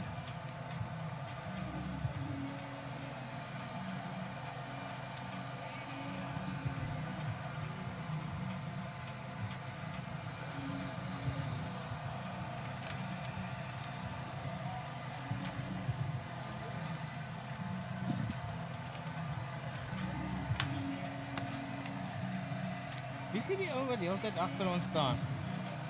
Hy is 'n radio omroeper. Ja, so. 'n sportomroeper.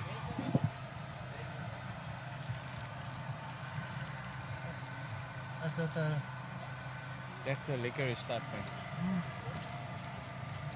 Dankie.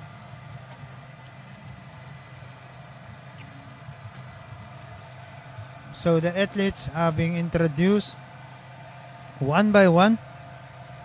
We have Richard Murray. We have Genta Uchida from Japan.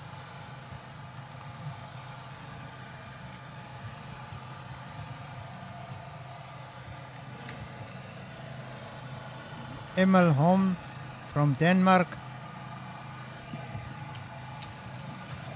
Yeah, so we have quite a few of the athletes that raced at the African Champs last week in the elite males. So we have 36 athletes taking part. I think one or two may have withdrawn since yesterday or this morning, based on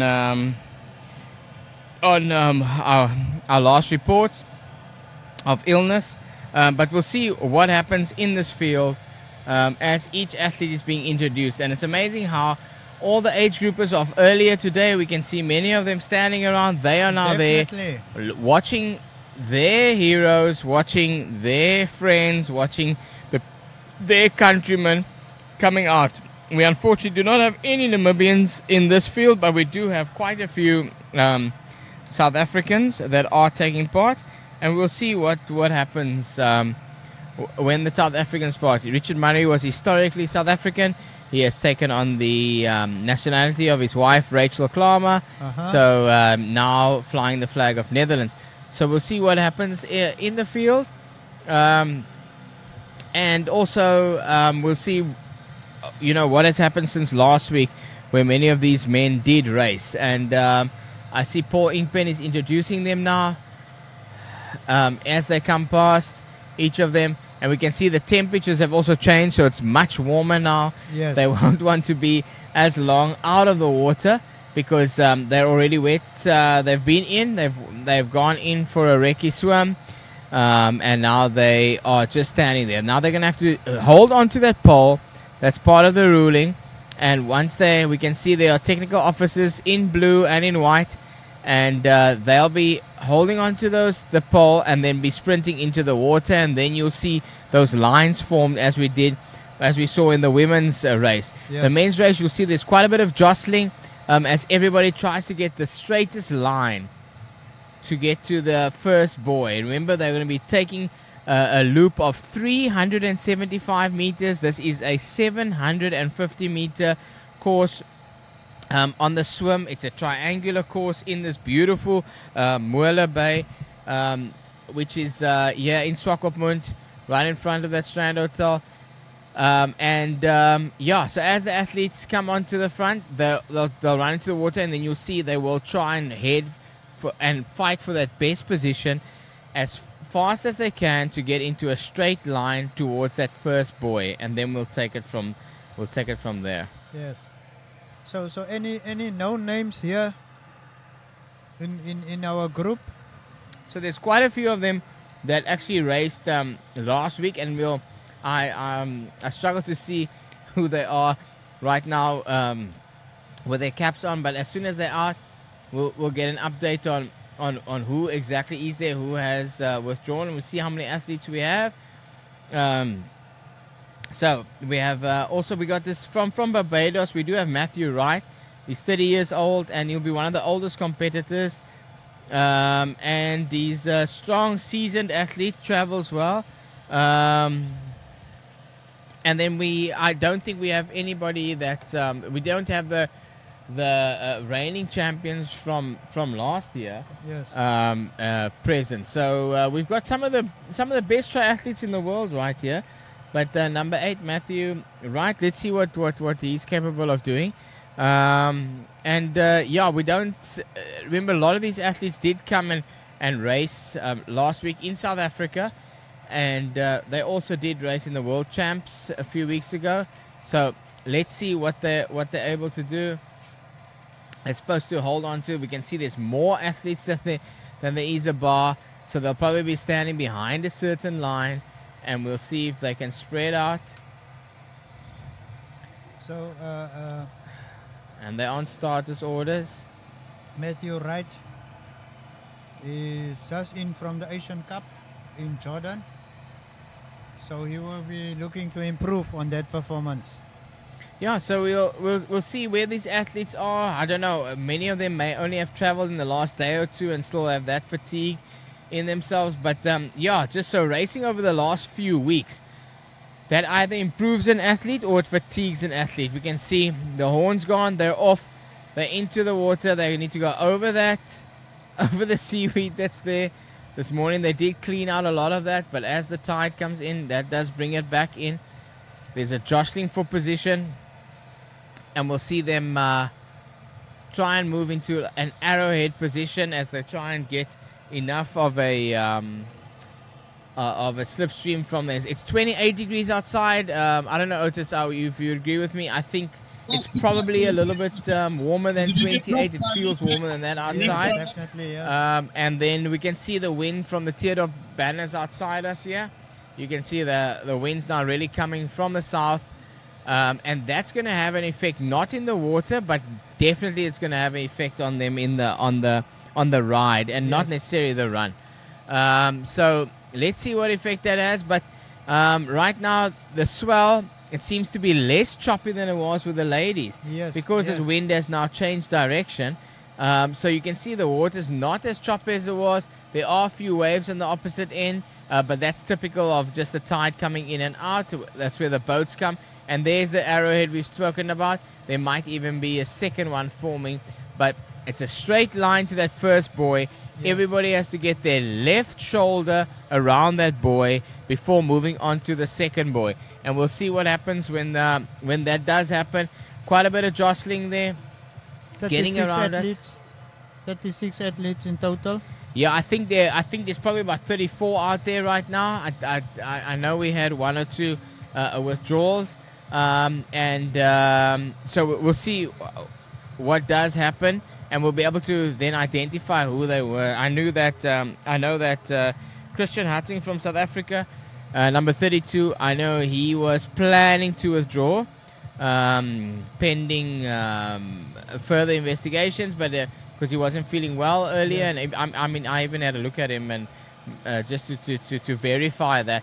So we'll see what happens going when they come out of the water. Remember, they have to run out of the water and then go onto around a buoy. So you'll see that there is much of a muchness when it comes to the swim with these athletes. They will all swim at probably round about the same pace and get out there. That's when it will make a difference, having to run around a buoy and get back into the water. that may be what separates the front runners from the next group. So Yes. we're probably going to see a group of 5 to 10 athletes come out in the front, and then it depends if you're going at that pace. What does that take out of your body? What does that cost you? Because everything costs something. Yes. And if it costs you too much, then on the bike, when an attack is made, you're not able to stay with that because you did give too much on the swim to stay with that front pack. So that's why it's so exciting watching a triathlon, because there are so many different dynamics. Now look at the beautiful stroke of number 19, who is in front, Oliver Turner from Great Britain. So he's there. Beautiful pictures we're getting to see behind him. Number 6, Martin de Muth from Austria. That's there. So that's just on his feet, and you can see that they're not able to just swim. He has to sight. So you'll see when he breathes, he's looking forward. Yes. You'll see he's lift his head up to the front, not to the side, which is inefficient, but allows you to swim straighter and be more efficient in how you're swimming. So he won't look at every stroke, but you can see there he's going around that next buoy, making sure with his left shoulder around it. And now he's going to be coming out of the water, and you can see he's actually got the swell going against him. Yes. And that does affect your position. He'll be running out. He's going to come run with his left shoulder or with his right shoulder around that around the marker. And that run is a killer, let me tell you. He's back in the water, and he's actually going to put in a little bit of a lead. Yes. The two other guys on his tail, other athletes, Martin de Muth, and I couldn't catch the other number. They will probably be trying to sit on his feet because he seems to be very efficient the way he's swimming. Yes. And the way he's able to just keep the rhythm going. And if they can sit there, they will gain a lot by just sitting there. Yes, That means less the power. field have actually stretched now. Yeah, so the field is going to stretch out depending on the strength of the different athlete. And that's why it's so important. So they're going to be swimming in a clockwise manner and always trying to keep the left shoulder around the buoy. And they're going back out now to that far buoy that we can see at the top of the triangle there. 750 meters in total for the 2 laps. 2 laps. I think it's closer to a kilometer after they've run into the swimming area. Remember, if your goggles get knocked off or your cap gets knocked off, you need to hold on to those until you come at what you go Drop into it the in your swim bucket. with. You got to go out with. It's very difficult with a wetsuit as watertight as these are to put that anywhere. We saw earlier in one of the races in, I think, the boys or the junior elites, the cap had come off. Yes. And he then had to hold it in his hand, which means he's got to swim with a fist, and that is a massive disadvantage. Wow. If you're swimming with your fist closed. Again, they come around that second. Okay, so that is number 22 is in third place there. Jesus Jimeno from Spain, and we'll see what he's able to do, and maybe possibly the 3 of them, Great Britain, from Spain and from Austria, can work together to see the way forward if they're a group of 3. And we can see there is now definitely a gap between them and the athletes that are behind them. There must be a group of now 5 to 7 behind them, but again depends on how fast you are willing to do your transition. Yes. And we saw in the ladies race how Romania, how she ran out of the water behind the 3 Dutch girls, and actually Gajozova went ahead of them into transition. Yes. Rachel Kramer was quite seamless, and in that she just carried on at a steady pace and then got out and got onto the bike first out of the bike. Yes. So very interesting to see how that is going to play out amongst the men. They're on their second loop. Notice how the race is much faster than the other age group races that we did comment on. Yes. And that we did watch earlier today. Coming around that second buoy, our coverage is absolutely phenomenal. We're getting such good coverage. And we're so grateful to be able to get that from both our sponsors and from NTV, to be able to be in and get this amount of coverage, which we don't often get at other races. We're seeing more than the spectators outside are seeing, because they're standing on the shore there watching this. Yes. So quite drawn out now, and this is what we see. The longer the race, the more distance there will be between the athletes, and people will play to their strengths. And some of them you'll find will now make a last final surge to get as close to them. You see that? Yes. Number 22, Yes. Jesus Jimenez, Jimeno, trying to just sit on his hip to be able to get out of the water at the same time. Yes. And you may even find that some of these athletes get bonuses from their sponsors for being the first person out of the water. Wow. So that might be why he's surging ahead. Might also be that he needs to get out of the water first because he has a slower run or a slower transition than from Great Britain, Oliver Turner. Yes, David, I've learned to hold my tongue when it comes to triathlons because things are very, very unpredictable out here. You've convinced me that anything can really happen, but they are the first three. They are out of the water now. Another group of 3 to 6 behind them, and depending on how fast they transition, that'll determine. I think we'll probably get our podium places out of these first 6 to 9 men. But remember, people are racing for, and athletes are racing for points. So we can see they're coming, and they're going to be coming past us right now. Yes. Quite a nice crowd From of Spain, spectators. from Austria, from Great Britain, and behind them from Kazakhstan, also Denmark. Irish, Denmark. We're so grateful to have people all the way from Eastern Europe and from Northern Europe, from Scandinavia, being part of our program here today. We also have an we're Egyptian. grateful. Yeah, we do also have from Jimenez. Notice how he's getting his helmet on. He's struggling just to get that, just to get the wetsuit. He needs to put it into his container, right? He's got his bike and he's out. So let's see if he's able to mount first. The Austrian is right there alongside him, and from Great Britain, we've got Oliver Turner. So the three of them, the three gentlemen that swam first, they together. Then we have this group of 4 to 6 that are just behind them, that are going to try and be able to catch them. And now we see the rest of the group. Iskakov coming in there from Kazakhstan. We're going to have quite a few of these guys trying to just... And it's always good to be in a group, especially if you have a very strong runner amongst them and you can get them to... or a very strong biker. Awesome pace. And you can get them all to ride together. That are important. So we're probably going to get our podium places out of this group of 4. And just behind them, there's a group of 4 to 6 that's trying to bridge the gap. So you can see there from Ireland, they're trying to get on that wheel of the 4th. And I think they're going to be able to do it. And what's then going to happen is you're going to have a group of about 10 guys riding together, 10 athletes. And they're going to probably be attacking each other at some point because you cannot... you can't go onto the run with a group that big. Yes. So from Algeria as well, we're so grateful to have our North African colleagues and brothers here, and out on the bike, there they go. And remember this hill, notice how much faster they're doing it than our age group athletes did it earlier today. Yes. It's just phenomenal seeing them go up there and just to see the physiques and the tenacity of them. They're coming on this road now that goes towards the north, past the Dome Hotel and Convention Center, which is also part of our sponsorship. We're panning all the way around back to here at the transition zone from one of our drones. That group in front, I'd like us to see how big that group is, and then we'll be able to tell you who's there. I think that James Edgar from Ireland is also in that group. And he managed to bridge that gap for the 4 of them. So right in the front, we had Martin de Moot from Austria, we had Oliver Turner from Great Britain, and we had Jesus Jimeno.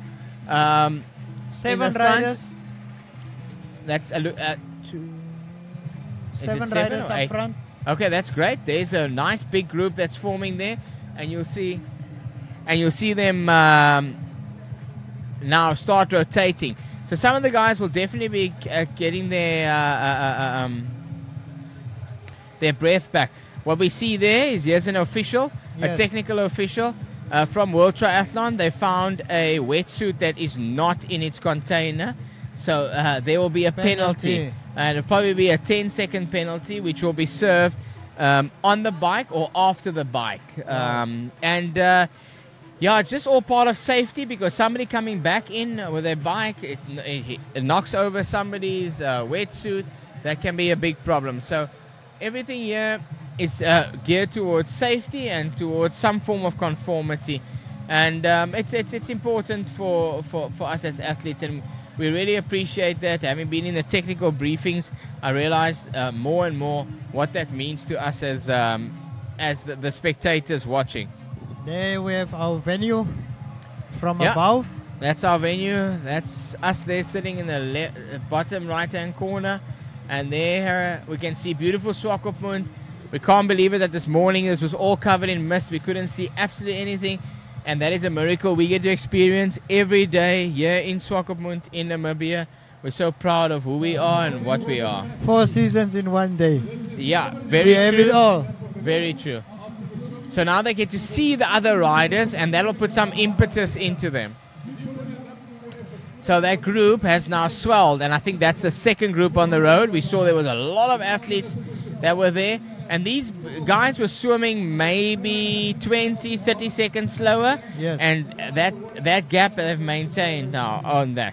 So in that front group, definitely we have the Irish triathlete James Edgar, we have Martin de Moot, Oliver Turner, and Jimeno from Spain. Definitely the four. We're still not able to identify the other riders. And if that is the front group, then we can see there's other riders bridging across to that group. There's a group of 10 of the 36 or 34 leading the pack now. 11 riders. 11 riders. So the peloton up front is growing. Yeah. What does that signify? So if the group is this big, what you're going to find is that it's going to depend, because this course is small, sharp, and technical. You'll probably find that the guys that can ride technically. I was in Tokyo at the Olympics there, and the course was very technical, and they found that even in the team event, those that could ride the technical could ride technically well. Yes. They weren't pulling away, but they were using less energy because they weren't having to brake and power.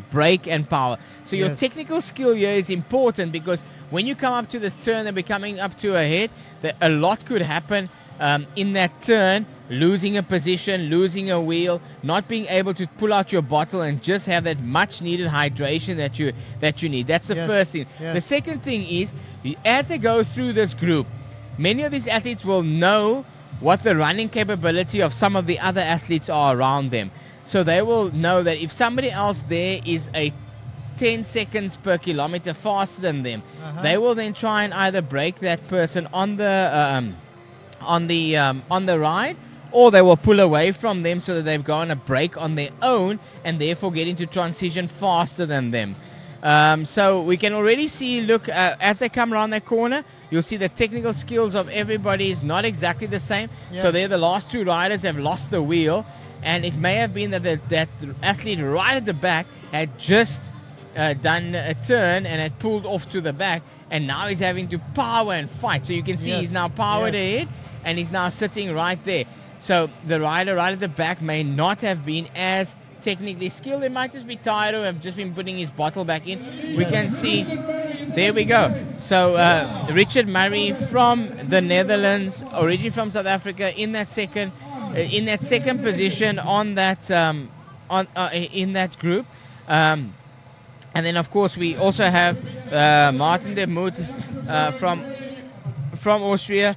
We also have James Edgar from Ireland in that group, and then Oliver Turner and Jimeno. So we're yet to see who the other riders are that are in that group. If we get a close-up when they come past, that'll be great. We'll be able to see who that is.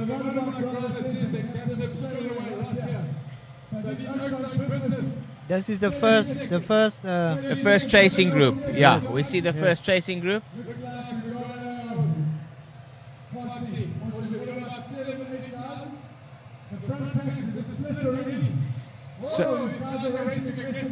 So the front pack we've just heard has got a split, and that's going to be because of the technical nature of the course, Yes. and not necessarily because they are pushing it. Yes. It might just be because of we know that at the bottom of the lighthouse there are a lot of turns that the other guys may not be able to navigate as smoothly as some of them are able to do. So Richard Murray, we can almost say home advantage. He knows Swakopmund, he knows this area, he knows how things work here, and he's also technically a really good rider, having won the Xterra, which is the off-road triathlon series. He's won Xterra South Africa before, so Richard Murray does know how to ride technically from a young age, and we'll see what he's able to do with this group. And I think they've already broken up that group, so we'll see when they come around here.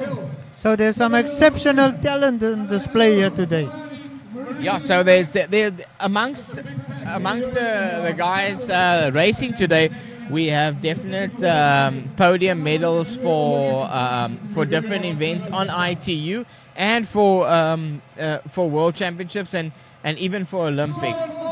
So you'll find some of these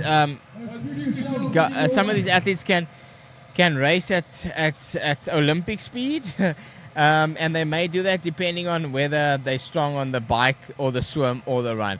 And we'll have to see where that goes. So now they've got the wind pushing them behind them. So you can see that group has already broken up. Are they still the 11 together? 1, 2, 3, 4, 5, 6. Smaller. 7. So there's only 8 of them now, and already these 2 at the back are struggling. Although the wind is coming from behind on this section, so we'll have to see what that means. But you can see there's a nice rotation between them, and you'll notice these 2 right at the back aren't even part of the rotation to slip in the front. Yes. So the temperature have shot up to 28 Celsius degrees. I think the temperature feels a lot worse than that, or a lot hotter than that out there on the course, because we have very low humidity in a place that is known for its humidity. There's also wind of 90 knots per hour west. 19 kilometers per hour. That's a sure that wind is not too strong out there. At 19 kilometers per hour, I don't see that being or affecting them really, because they haven't formed any sort of echelon. They're all still riding in 2 columns right next to each other. So if the wind gets really strong, when they turn around now, you'll be able to see if the wind is really strong. They'll be turning, and then you'll see they'll sit with the front guy will sit with his nose in the wind. Yes. And then you'll be able to see from which side the wind is coming. But I don't think you'll see it now on the turn. So here they come. And again, very smooth turn. Notice how they turn. They're very good at it. They know what they're doing. These are guys that are technically very skilled. And here they come. They're coming back past the dome now on that same road. And we'll be able to see what they do when they come there. So you can see the wind is probably coming from the left-hand side, the front, because the front rider is sitting here protecting. Now notice there, just because of a little the little turnaround, technically what has happened is that a group has formed of 4 in front, and the others had to power to get back to them. Yes. This group is about 40 plus seconds behind them. And this is the big group. So some of the athletes from the front group have now fallen back or been swallowed up by this group. And they can work together very nicely and even catch this front group, but it would definitely mean that they would put out a lot of energy, a lot of power, invest a lot into it. And that's where you race with your countrymen, so that or your friends, and then they help you out to get back onto that. There we have a 3rd group coming around. And we'll have to see what that amounts to. Notice again, quickly, a gap forms, and suddenly you have to power to get back in. And so you're going to have to see some of these athletes are not as strong as the others are on the bike. And it may be that the guys in front are just that are in the engine room there in the front are just simply pushing as hard as they can to break these off. Because remember, they're doing 4 laps of 5Ks. Yes. So you'll see what happens when they come around now for their second lap. This is the third big group. You can see it's a significant gap, but they are here because they are trying to gain UCI points to be able to qualify for other races and for the Olympics and the such. So they're going to come around this corner, and then probably the wind is going to be in their face, not these three athletes, the front bunch of about 8, and then we'll see where the wind's coming from based on how they turn. One of the South Africans in the race just passed there, the turn. Now here are the leaders of the pack, and they are full speed. So now you can see and you realize that the wind is probably coming off the sea into their faces because they're in a straight line. Also that the speed has picked up because there aren't 2 rows of riders. We can see 1 or 2 riders trying to position and come to the front, and now we can realize the wind is probably coming from this right hand side because you can see them sheltering on the left there, the other riders sheltering on the left there. And you'll find your strongest riders will take 1 or 2 longer turns in the front because that will improve the speed and allow riders to fall off the back or just sit on. So here they come round for the second lap. They're going to pass our transition zone in about 10 seconds. And you again see that there's a gap forming, but it might be that the guys at the back are technically skilled and they are able to do the turn. So we'll see what happens, because every time they've come down towards our historic lighthouse here, then we've seen that the group splits and then they fight to get back on. Here they come past transition. We're near here. Let's see what happens. This is the third lap now. This is the second lap. So when they've come around here and come back past transition, they'll be going on to their third lap, and that will be very interesting to see if somebody tries to make a.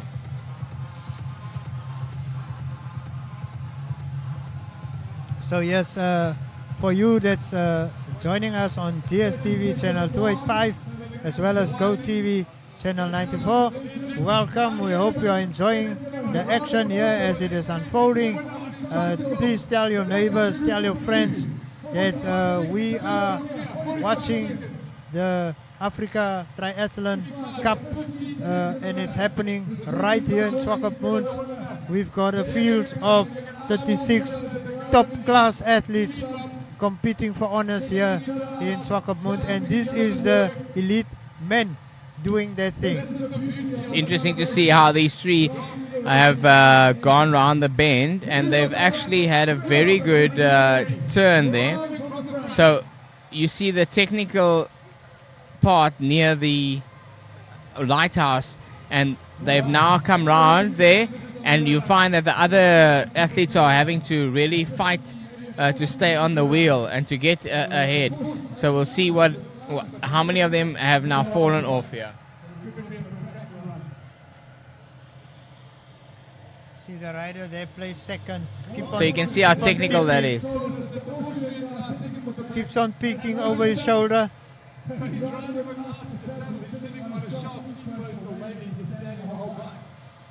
And again, they go out. Quite a technical course, as you can see. And now the wind is behind them. So you'll find many of these guys many of these athletes are able to fall back on and to get back on. But how much are you going to spend doing that? Yes. And will you have anything left to go onto the run? This is the third lap, and this is where we're going to see halfway through. It's 10Ks. This race is in the red. This is a sprint triathlon. You've got to leave it all out there. There must be nothing left. Now, I know Richard Murray is in this group, and he's a phenomenal runner. Yes. So we'll see what he does coming into the run. But you don't want to go into the run with too much baggage and too many athletes that you need to look at and look for. So the ride right now, very important. We're halfway through the ride.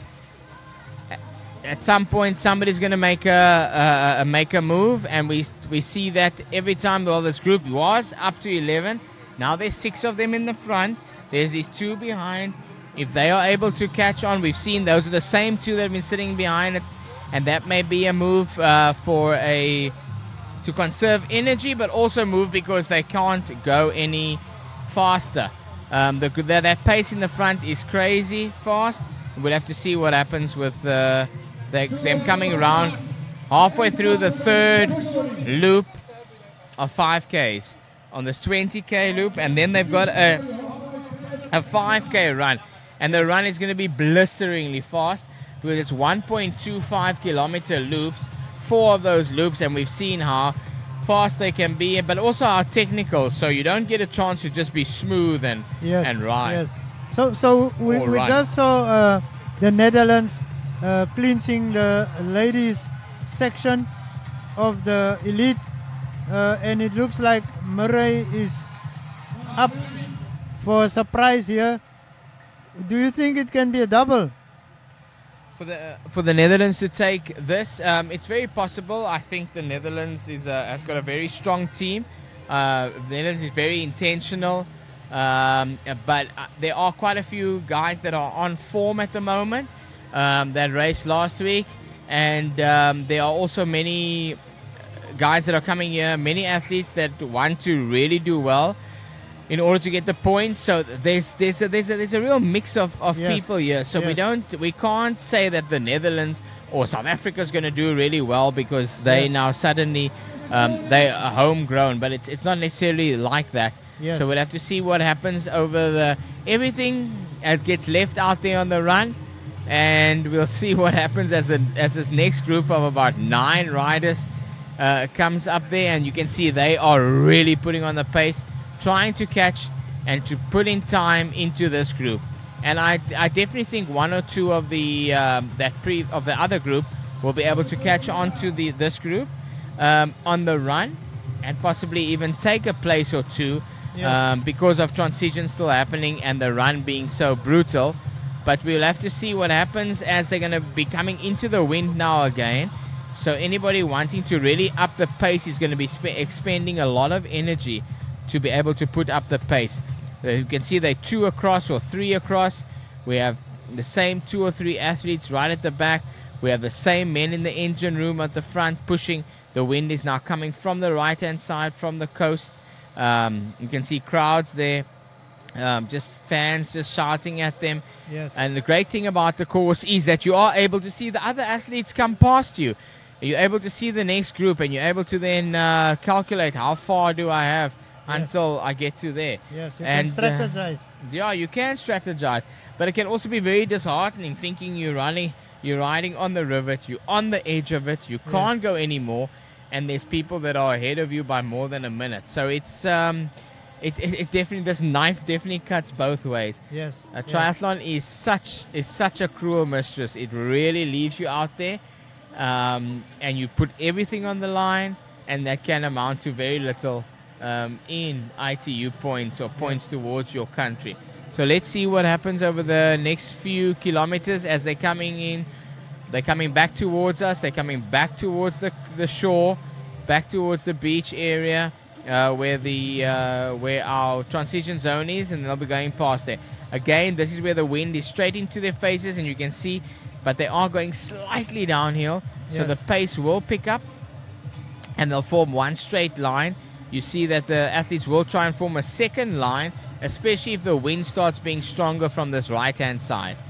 And you can even see how they now form a little bit of an echelon. So they're not in a straight line. It starts leaning like a chevron sign. It's called an echelon, so that you can expend as little energy as possible. The wind's now coming straight off the sea here towards them, and then they take this technical turn because they have to go down this little palm tree there that's in front of them. And those bikes shouldn't be that close to them. Yes, please get the bikes out of the way, because they can draft behind that bike. Yes. And again, the rider has dropped right off. So I'm wondering if that rider doesn't have a technical, or if that's a rider that is from a previous group, but that they've lapped. But I don't think so. I think he may have a technical. He's looking down at his wheel at the back. He's looking down at his wheel. He's looking down. They are now going to be coming towards us here. And interesting to see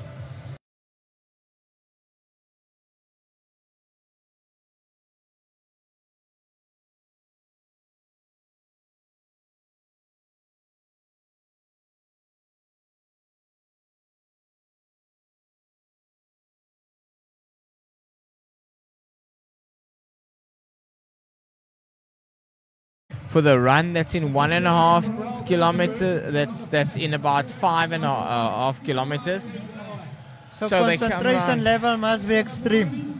Yeah, especially because it's important that you eat while this is all happening. So you can't just sit and ride. You also need to eat, because on the bike, off the bike, you are not going to have time to do that at all. So is this Martin de Moot, number 6? The other Noah Kuntz, also from Austria. I don't know if he's featuring, but there we go. So we have these 4, and he's looking down. He's looking down. There's something technical that's happened there. He has no seat on that bicycle. That's what's happened. He lost his seat. Don't know how that happens in a race, but I do know how it happens before a race. You pack your own bike, you travel thousands of kilometers, and you put your bike together.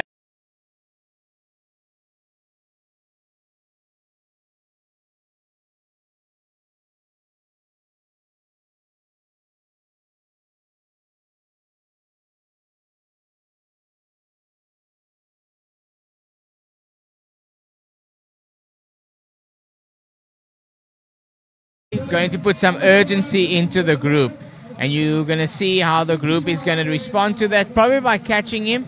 But then they will either, if he's feeling strong, they may want to push him out the back or use him to pull 3 or 4 riders away.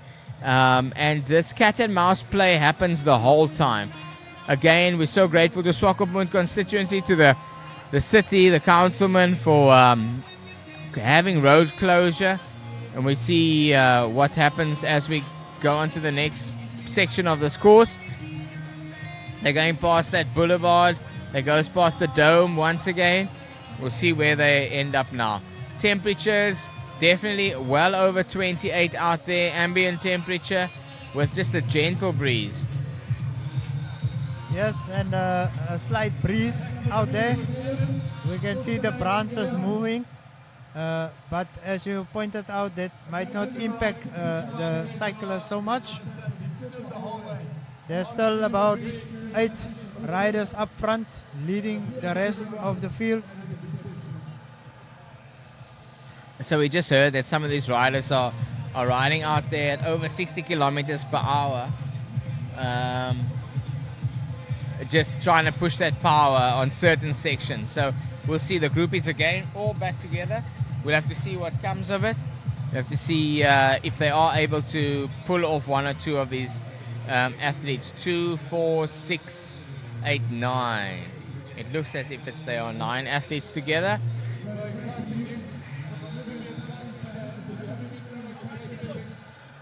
So no Namibian on this taking part in the men's race. Yes. We'll have to see if that can change in the future. I'm really grateful that there's so many South Africans, but we'd love for that to happen. Do we have someone that can step into this position? Well, we have the Nathan Chase that raced this morning. We've got quite a few of the other juniors that raced, that can race up at this level. Notice how smoothly they turn again, and you will again get an attack out of this area. Yes. Austrian on the back and another Austrian in the pack. So this is them coming around for the last time here. They're going to be coming back towards us over the next 2.5 Ks, and then do that short loop that goes down to the lighthouse. Very technical corner, and I think somebody there is definitely going to try and make some move in order to get away, so that they can have a smoother transition and just get out of transition quickly.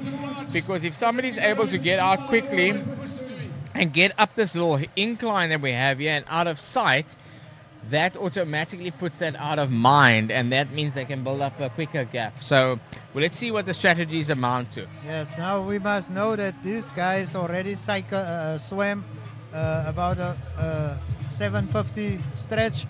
They are doing a 20-kilometer bike ride, and then they will be up for a 5-kilometer run.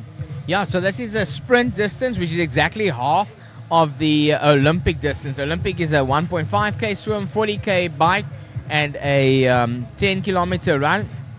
And typically, most of the races around the world would be Olympic distance because for the Olympics. So to qualify, but certain places you have the sprint, and it's very exciting, but it is in the red the whole way, just under an hour, very little time to make any mistake, very little time to eat, or very little time for respite. So we see the group of 9 of them coming again back into the Swakopmund beachfront area. They'll be coming around that technical corner, and then they'll be heading towards our transition point, and then going past us for that very technical last turn. And then when that happens, we'll find them coming into transition. Tell me about the bikes these guys are using. So the bike has to be ITU and UCI legal. So there's certain bikes that you can use at other races that are a lot more aero in position, but that's not allowed here. So you have to use a bike. You can also use the short bars on the front, yes, time trial bars, yes, but they may not extend beyond your hoods of your brakes, because it's dangerous for you to lie on those bars like they do in a time trial race or in an Ironman event, yes, because you can't reach, because it's a draft legal race. So in draft legal races, it's very different. You'll see most of them just have a racing bike. They've got their arms, their hands on the hoods or in the drops. The guys in the front are in the hoods, are in the drops, and you can see they're actually putting quite a bit of power into it. The two guys in the front there got looks like South African kits. They're really putting down some power and rotating nicely through the front there. This is the second group that is coming around. Again, smoothly around, and definitely you get a whiplash effect. So the guys at the back have to really power to get up to the front again, and to be able to sit in the front. How much do you spend on such a bike? So bicycles these days, carbon bikes with the deep section wheels, as well as the group sets, which are quite expensive and electronic these days. You're looking at about 150,000 to 200,000 rand for these bicycles.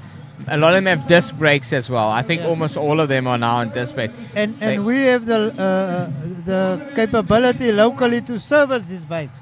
We do. So Money's Bike Mecca is the technical bike sponsor and partner, and we were talking earlier about a lot of these bikes we service, and we look after very similar bikes with very similar group sets quite comfortably in Namibia. So we're going to see all the crowds are moving back into transition, because the run is about to happen for the front group of 8 or 9, and you're going to see them come in here. And Otis, well, you look out to see who doesn't have a saddle, because one of them is riding without a saddle, and we don't know what the story is. I think it's the Austrian rider, but let's see what it is when they come in.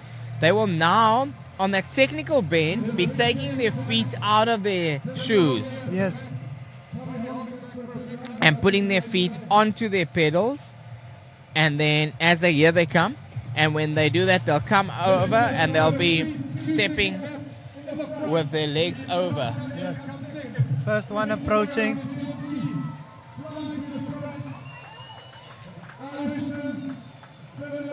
Yeah, there's Richard Murray flying the Netherlands flag now. On the line, they get off. So, who doesn't have a saddle?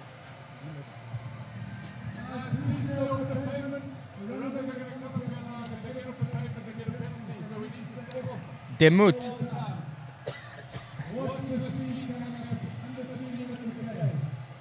So they'll be running at under 3 minutes a kilometer. Richard Murray, known for his running. Demut. From Austria. So it looked like he was the one without the saddle. He rode most of the race without his saddle.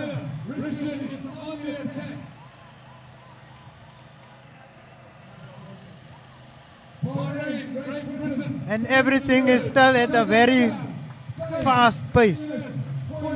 For the elite athletes at a sprint,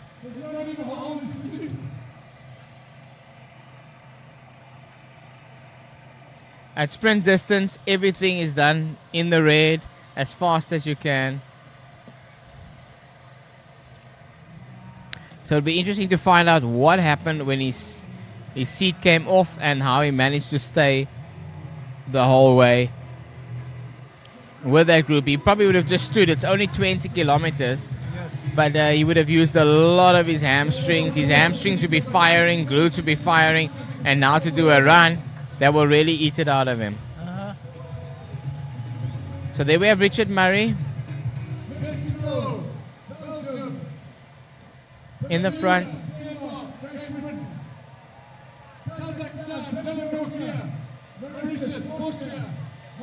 And Richard Murray is known to be a fast runner, so this is his strongest discipline. Yes. And we'll see what he's able to do. So again, the Netherlands in the front. I know Richard does spend quite a bit of time in doing training camps in Namibia with the Dutch team, with his wife Rachel Klamer. So so we know there's a little bit of knowledge of the course and understanding the weather here. Yes. He goes around that deer farmer. There's the Austrian in second. Is that the Spanish? Matthew Wright from Barbados in third. Wow.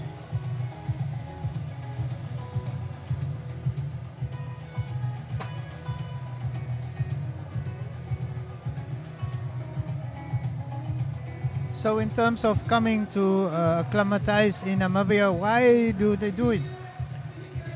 Well, Namibia is a great place. Firstly, because it's safe. So it's there, and then secondly, it's cheaper. It's cheaper than living in Boulder, Colorado. It's cheaper than living somewhere in Scandinavia. Yes. At altitude, or like a lot of athletes that go to Mallorca. So that's one of the reasons. It's safe, and then we have beautifully serviced roads, and we have friendly people, and then we're at altitude. Most of the country is at altitude. So here we have more runners, more people running off the bike, and they're dismounting. They are now going to go into transition, put their bikes, and then in regulation, take off their helmets and put on their shoes and get out there. Richard Murray is coming around for his first lap. So he's currently going at sub 3. He's running at sub 3 per kilometer, and that is, look how smooth that looks. Yes, and they've opened quite a significant stretch at the lead. Come on, Richard Murray. You've got a 5-second gap. 5. So most of the competitors have now disembarked from the bikes. So most of the athletes are now out on the finish with the bike onto the run. Yes, 2 more athletes coming in, getting off the bike and going into the run, and that's where. And Richard's already finished his first lap, and he's got a commanding lead. But he needs to not slow his pace now, because there are really strong guys that were in his group. Yes. And those athletes will be able to see him, and they'll get into their rhythm. They'll be able to see him. He's got 4 laps to complete. He's got 4 laps. He's done 1 now. 3 to go. Yeah, he's got 3.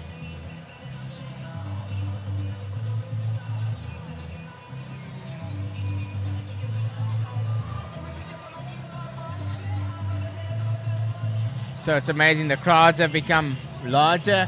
People are shouting for these athletes all along the way, clapping. Yes. Old ladies walking their dogs, even stopping to clap. That's great. And yeah, they help them up the hill. There's Richard on his second lap, and he's going at a blistering pace. All the way from the Netherlands.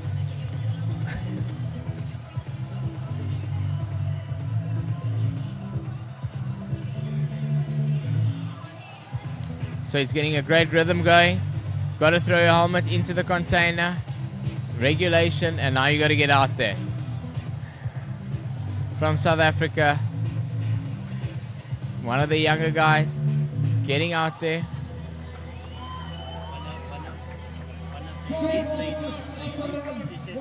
So there, Richard's coming along the boulevard. He's coming around for his second lap. So he is blitzing these laps. I saw George Alarcon, familiar from Mexico, had a good start but faded. Yeah, so it depends on how strong your swim is, and then if you can maintain that on the bike. And that's why it's important that all three disciplines are reasonably strong. We have another Japanese athlete coming in. He's coming in for the transition. He's off the bike and he's going to start running. But That's Richard Genta Murray, Uchida. that's probably, yeah, Ushida. Coming, and he comes round. There's, yeah, that's Ushida. He's going to put his bike up and then get going. So Richard Murray is riding at a pace that is the mountain bike in front of him with the lead guy is having to really stick with it. Yo, and we can see these athletes, they are fast. And these are the guys that are not even in the lead. So very, very interesting that they are able to run at this pace. Richard Murray. And once again, as the race is proceeding, Richard just continuing with his pace, stretching the gap. Yeah, so I think he had a beautiful transition. So he came into transition zone first off the bike, and also those last few turns he was technically much stronger, so he could get out there, and he got out just slightly ahead. We have the second group coming around now, and then Richard was then off the bike and got into, and then up this first hill, he made that little bit of a gap, which is what I said. So if he gets ahead on the gap, then that makes a big difference to him.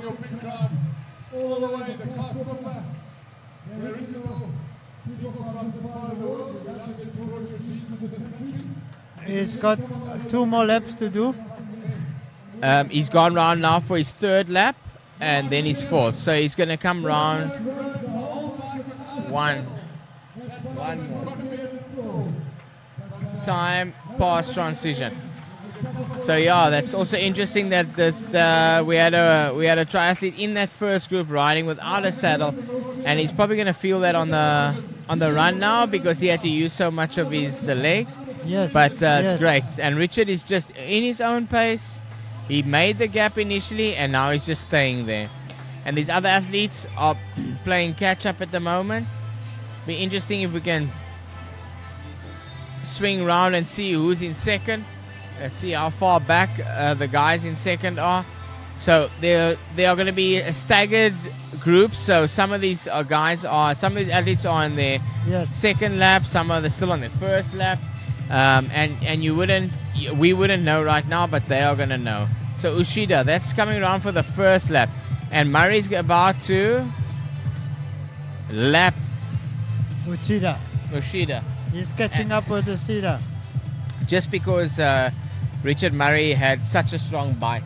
Yes. Yeah, so coming out of the swim, got to get in that front group because that's where your podium's going to come from on the bike over the sprint distance. Over the Olympic distance, probably also. Anything longer, and there's a lot more grace. But initially, there's just no grace. So Richard's going to be feeling a gentle breeze on his face, which is going to be great. He's going to be very grateful for that, coming into this. Yes. Oh, great support for the South Africans. Great support for anybody from Africa right now. And there's our leader. The leader of the pack, the leader of the men's elite section, Richard Murray. That's a Dio Farmer turn, and we can see now the wind starting to push from a different direction. And it's still not so strong that it's going to affect our race. And it'll simply cool them. So off the sea, they get this breeze, and he will be grateful for that. He really will be. So there's Richard Murray coming around for his final lap. So he's going to come around and he's going to do one more lap. Phenomenal runner. And if he gets into that right pack off the bike,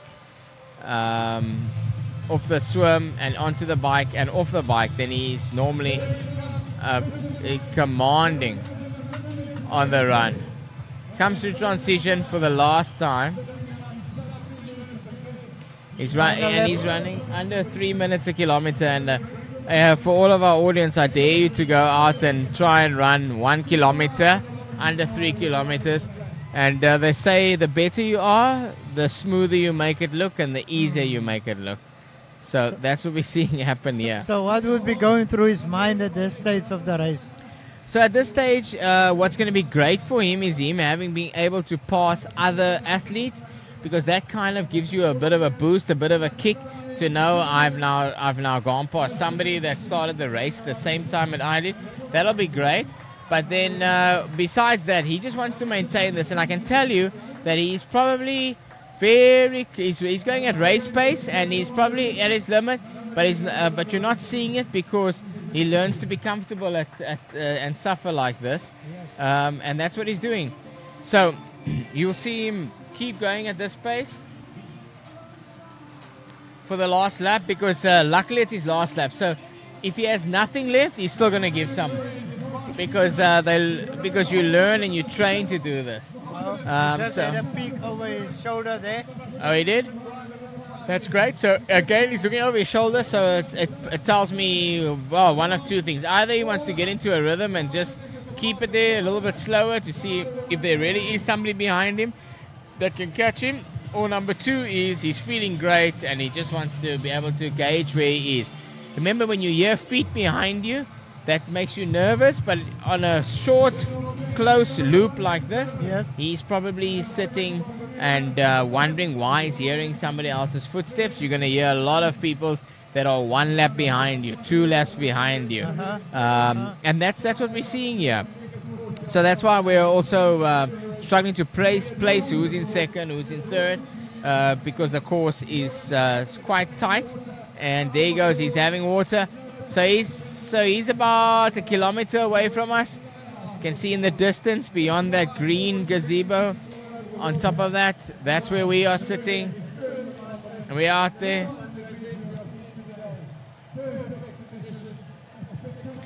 So what an amazing course, what amazing conditions today. I could not believe we could not have prayed or asked for a better day. Slight breeze, warm day, starts out cool and misty, just like we predicted, just like Swakopmund loves to show the world. And we're so grateful to be here as Richard Murray, formerly of South Africa, recently of the Netherlands, comes in.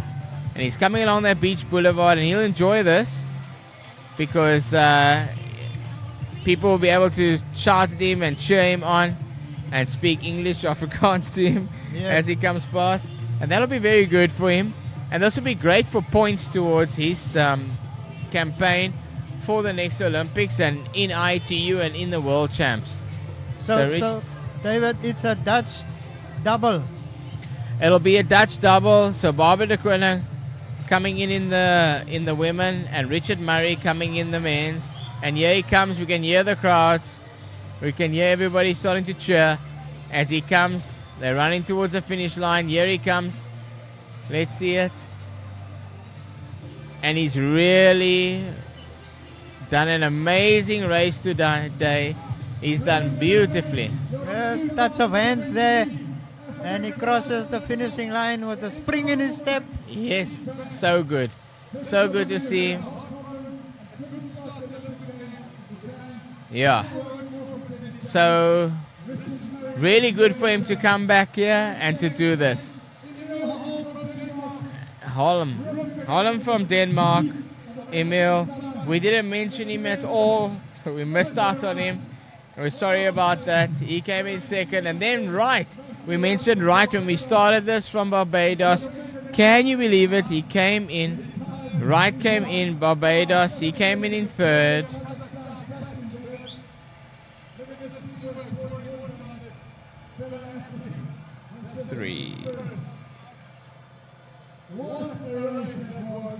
So Ayan Bisenbayev from Kazakhstan coming in fourth. So from Denmark, Emil Holm. And in third, Matthew Wright.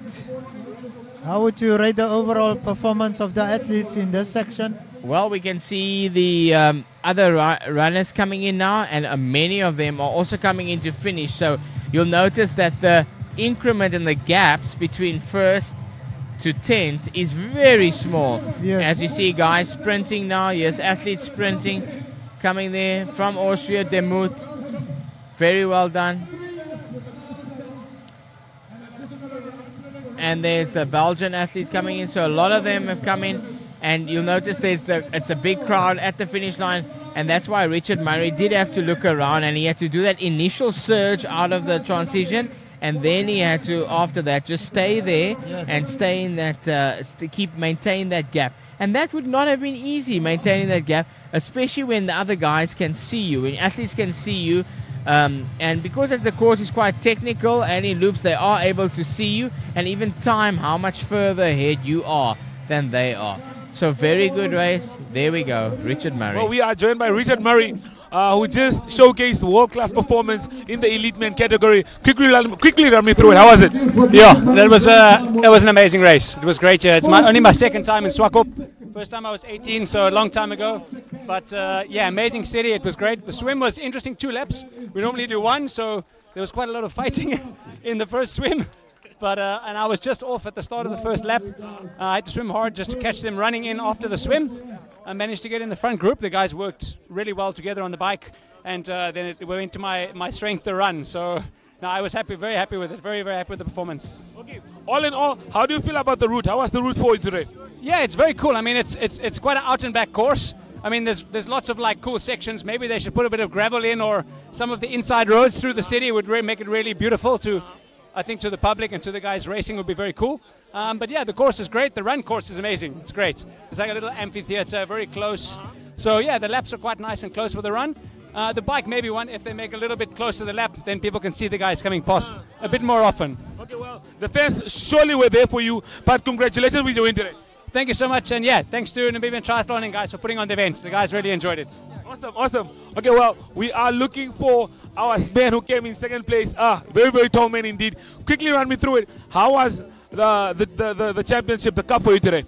It was amazing. Like the atmosphere here, crowds, course, everything just like was really nice. So I'm really happy to get second here behind Richard. He's my childhood hero, and yeah, so absolutely great day. In Namibia, 22 countries came and showed up for the African Triathlon Cup that took place today. Your overall take on how it was today, how was it? I think it was, everything just played out perfectly. Everything has been going smooth, 100% good. Okay. All in all, how do you feel about your performance today? Like 99% happy. There's always that 1% that is to keep up with Richard, but like in general, super happy, good swim, like perfect transitions, tidy, good tactics on the bike, everything just played out. Okay, thank you very much. Thank you. Congratulations to him. Well, the man who finished in third place, we had a chat yesterday. Tell me, today, how do you feel? I'm over the moon, man. Like, to get a podium, international podium, is always amazing. With top boys like Richard Murray, you know, 4th place at the Olympics. Like, he's a world-class athlete, and to be battling with him, you know, it was just a really clean, solid race, and I'm over the moon. I mean, feel like I want to vomit, but that, if you don't feel like that, you didn't work hard enough, you know? Okay, well, when we spoke yesterday, you said you want to see yourself on the podium, and hey, at the end of the day, you're on it. So how do you feel about that? Oh, big man, I am over the moon, man. It's just like, it's all well and good talking a big talk yesterday, but to put it into action and deliver today, man, it's just amazing. And yeah, I couldn't be happier, man. Leaving Africa with a medal around my neck, everything's blessed, everything's sweet, everything's Irie, man. Last question. The performance was amazing. You guys had a tight race from the get-go. You guys were very close. How was the route for you, and how did you find the competition? Yeah, no, the bike was challenging, man. It was a very technical with some humps, gravel, like, you know, you change from tarmac to cobbles. I almost crashed on one of the laps. My chain slipped, and like I was millimeters away from crashing. But that's what it's about, you know. You have to be smart. You have to have your head screwed on in this high level of racing. And the course out here challenged us to the limit. There was wind. There was cobbles. There was humps. There was all sorts. And yeah, so to come out with a good result, you have to put everything together. And I think that's what us three on the podium did today. Awesome. Matthew Wright, ladies and gentlemen, all the way from Barbados. Thank you very much and congratulations. Thank you very much. Respect Namibia. Appreciate it. Well, you heard it from the man himself. He's thanking Namibia for his wonderful, wonderful performance. Well, we still have more interviews coming your way. We're trying to see who we can chat to in this one. Well, yeah, you saw we just talked to Matthew Wright.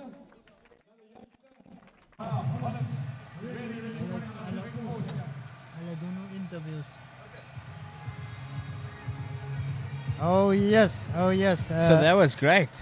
What a exciting finish to the race. And amazing to see the amount of people that are out there. It's great to see this event like this.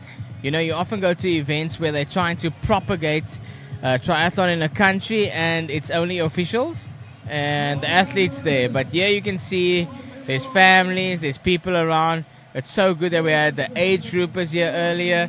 We had the kids on earlier and different groups. And that's very important for us that we are able to see this. And everybody's able to do their, to be able to see and stand next to and hold, you know, be able to talk to a pro athlete. It's very important for us.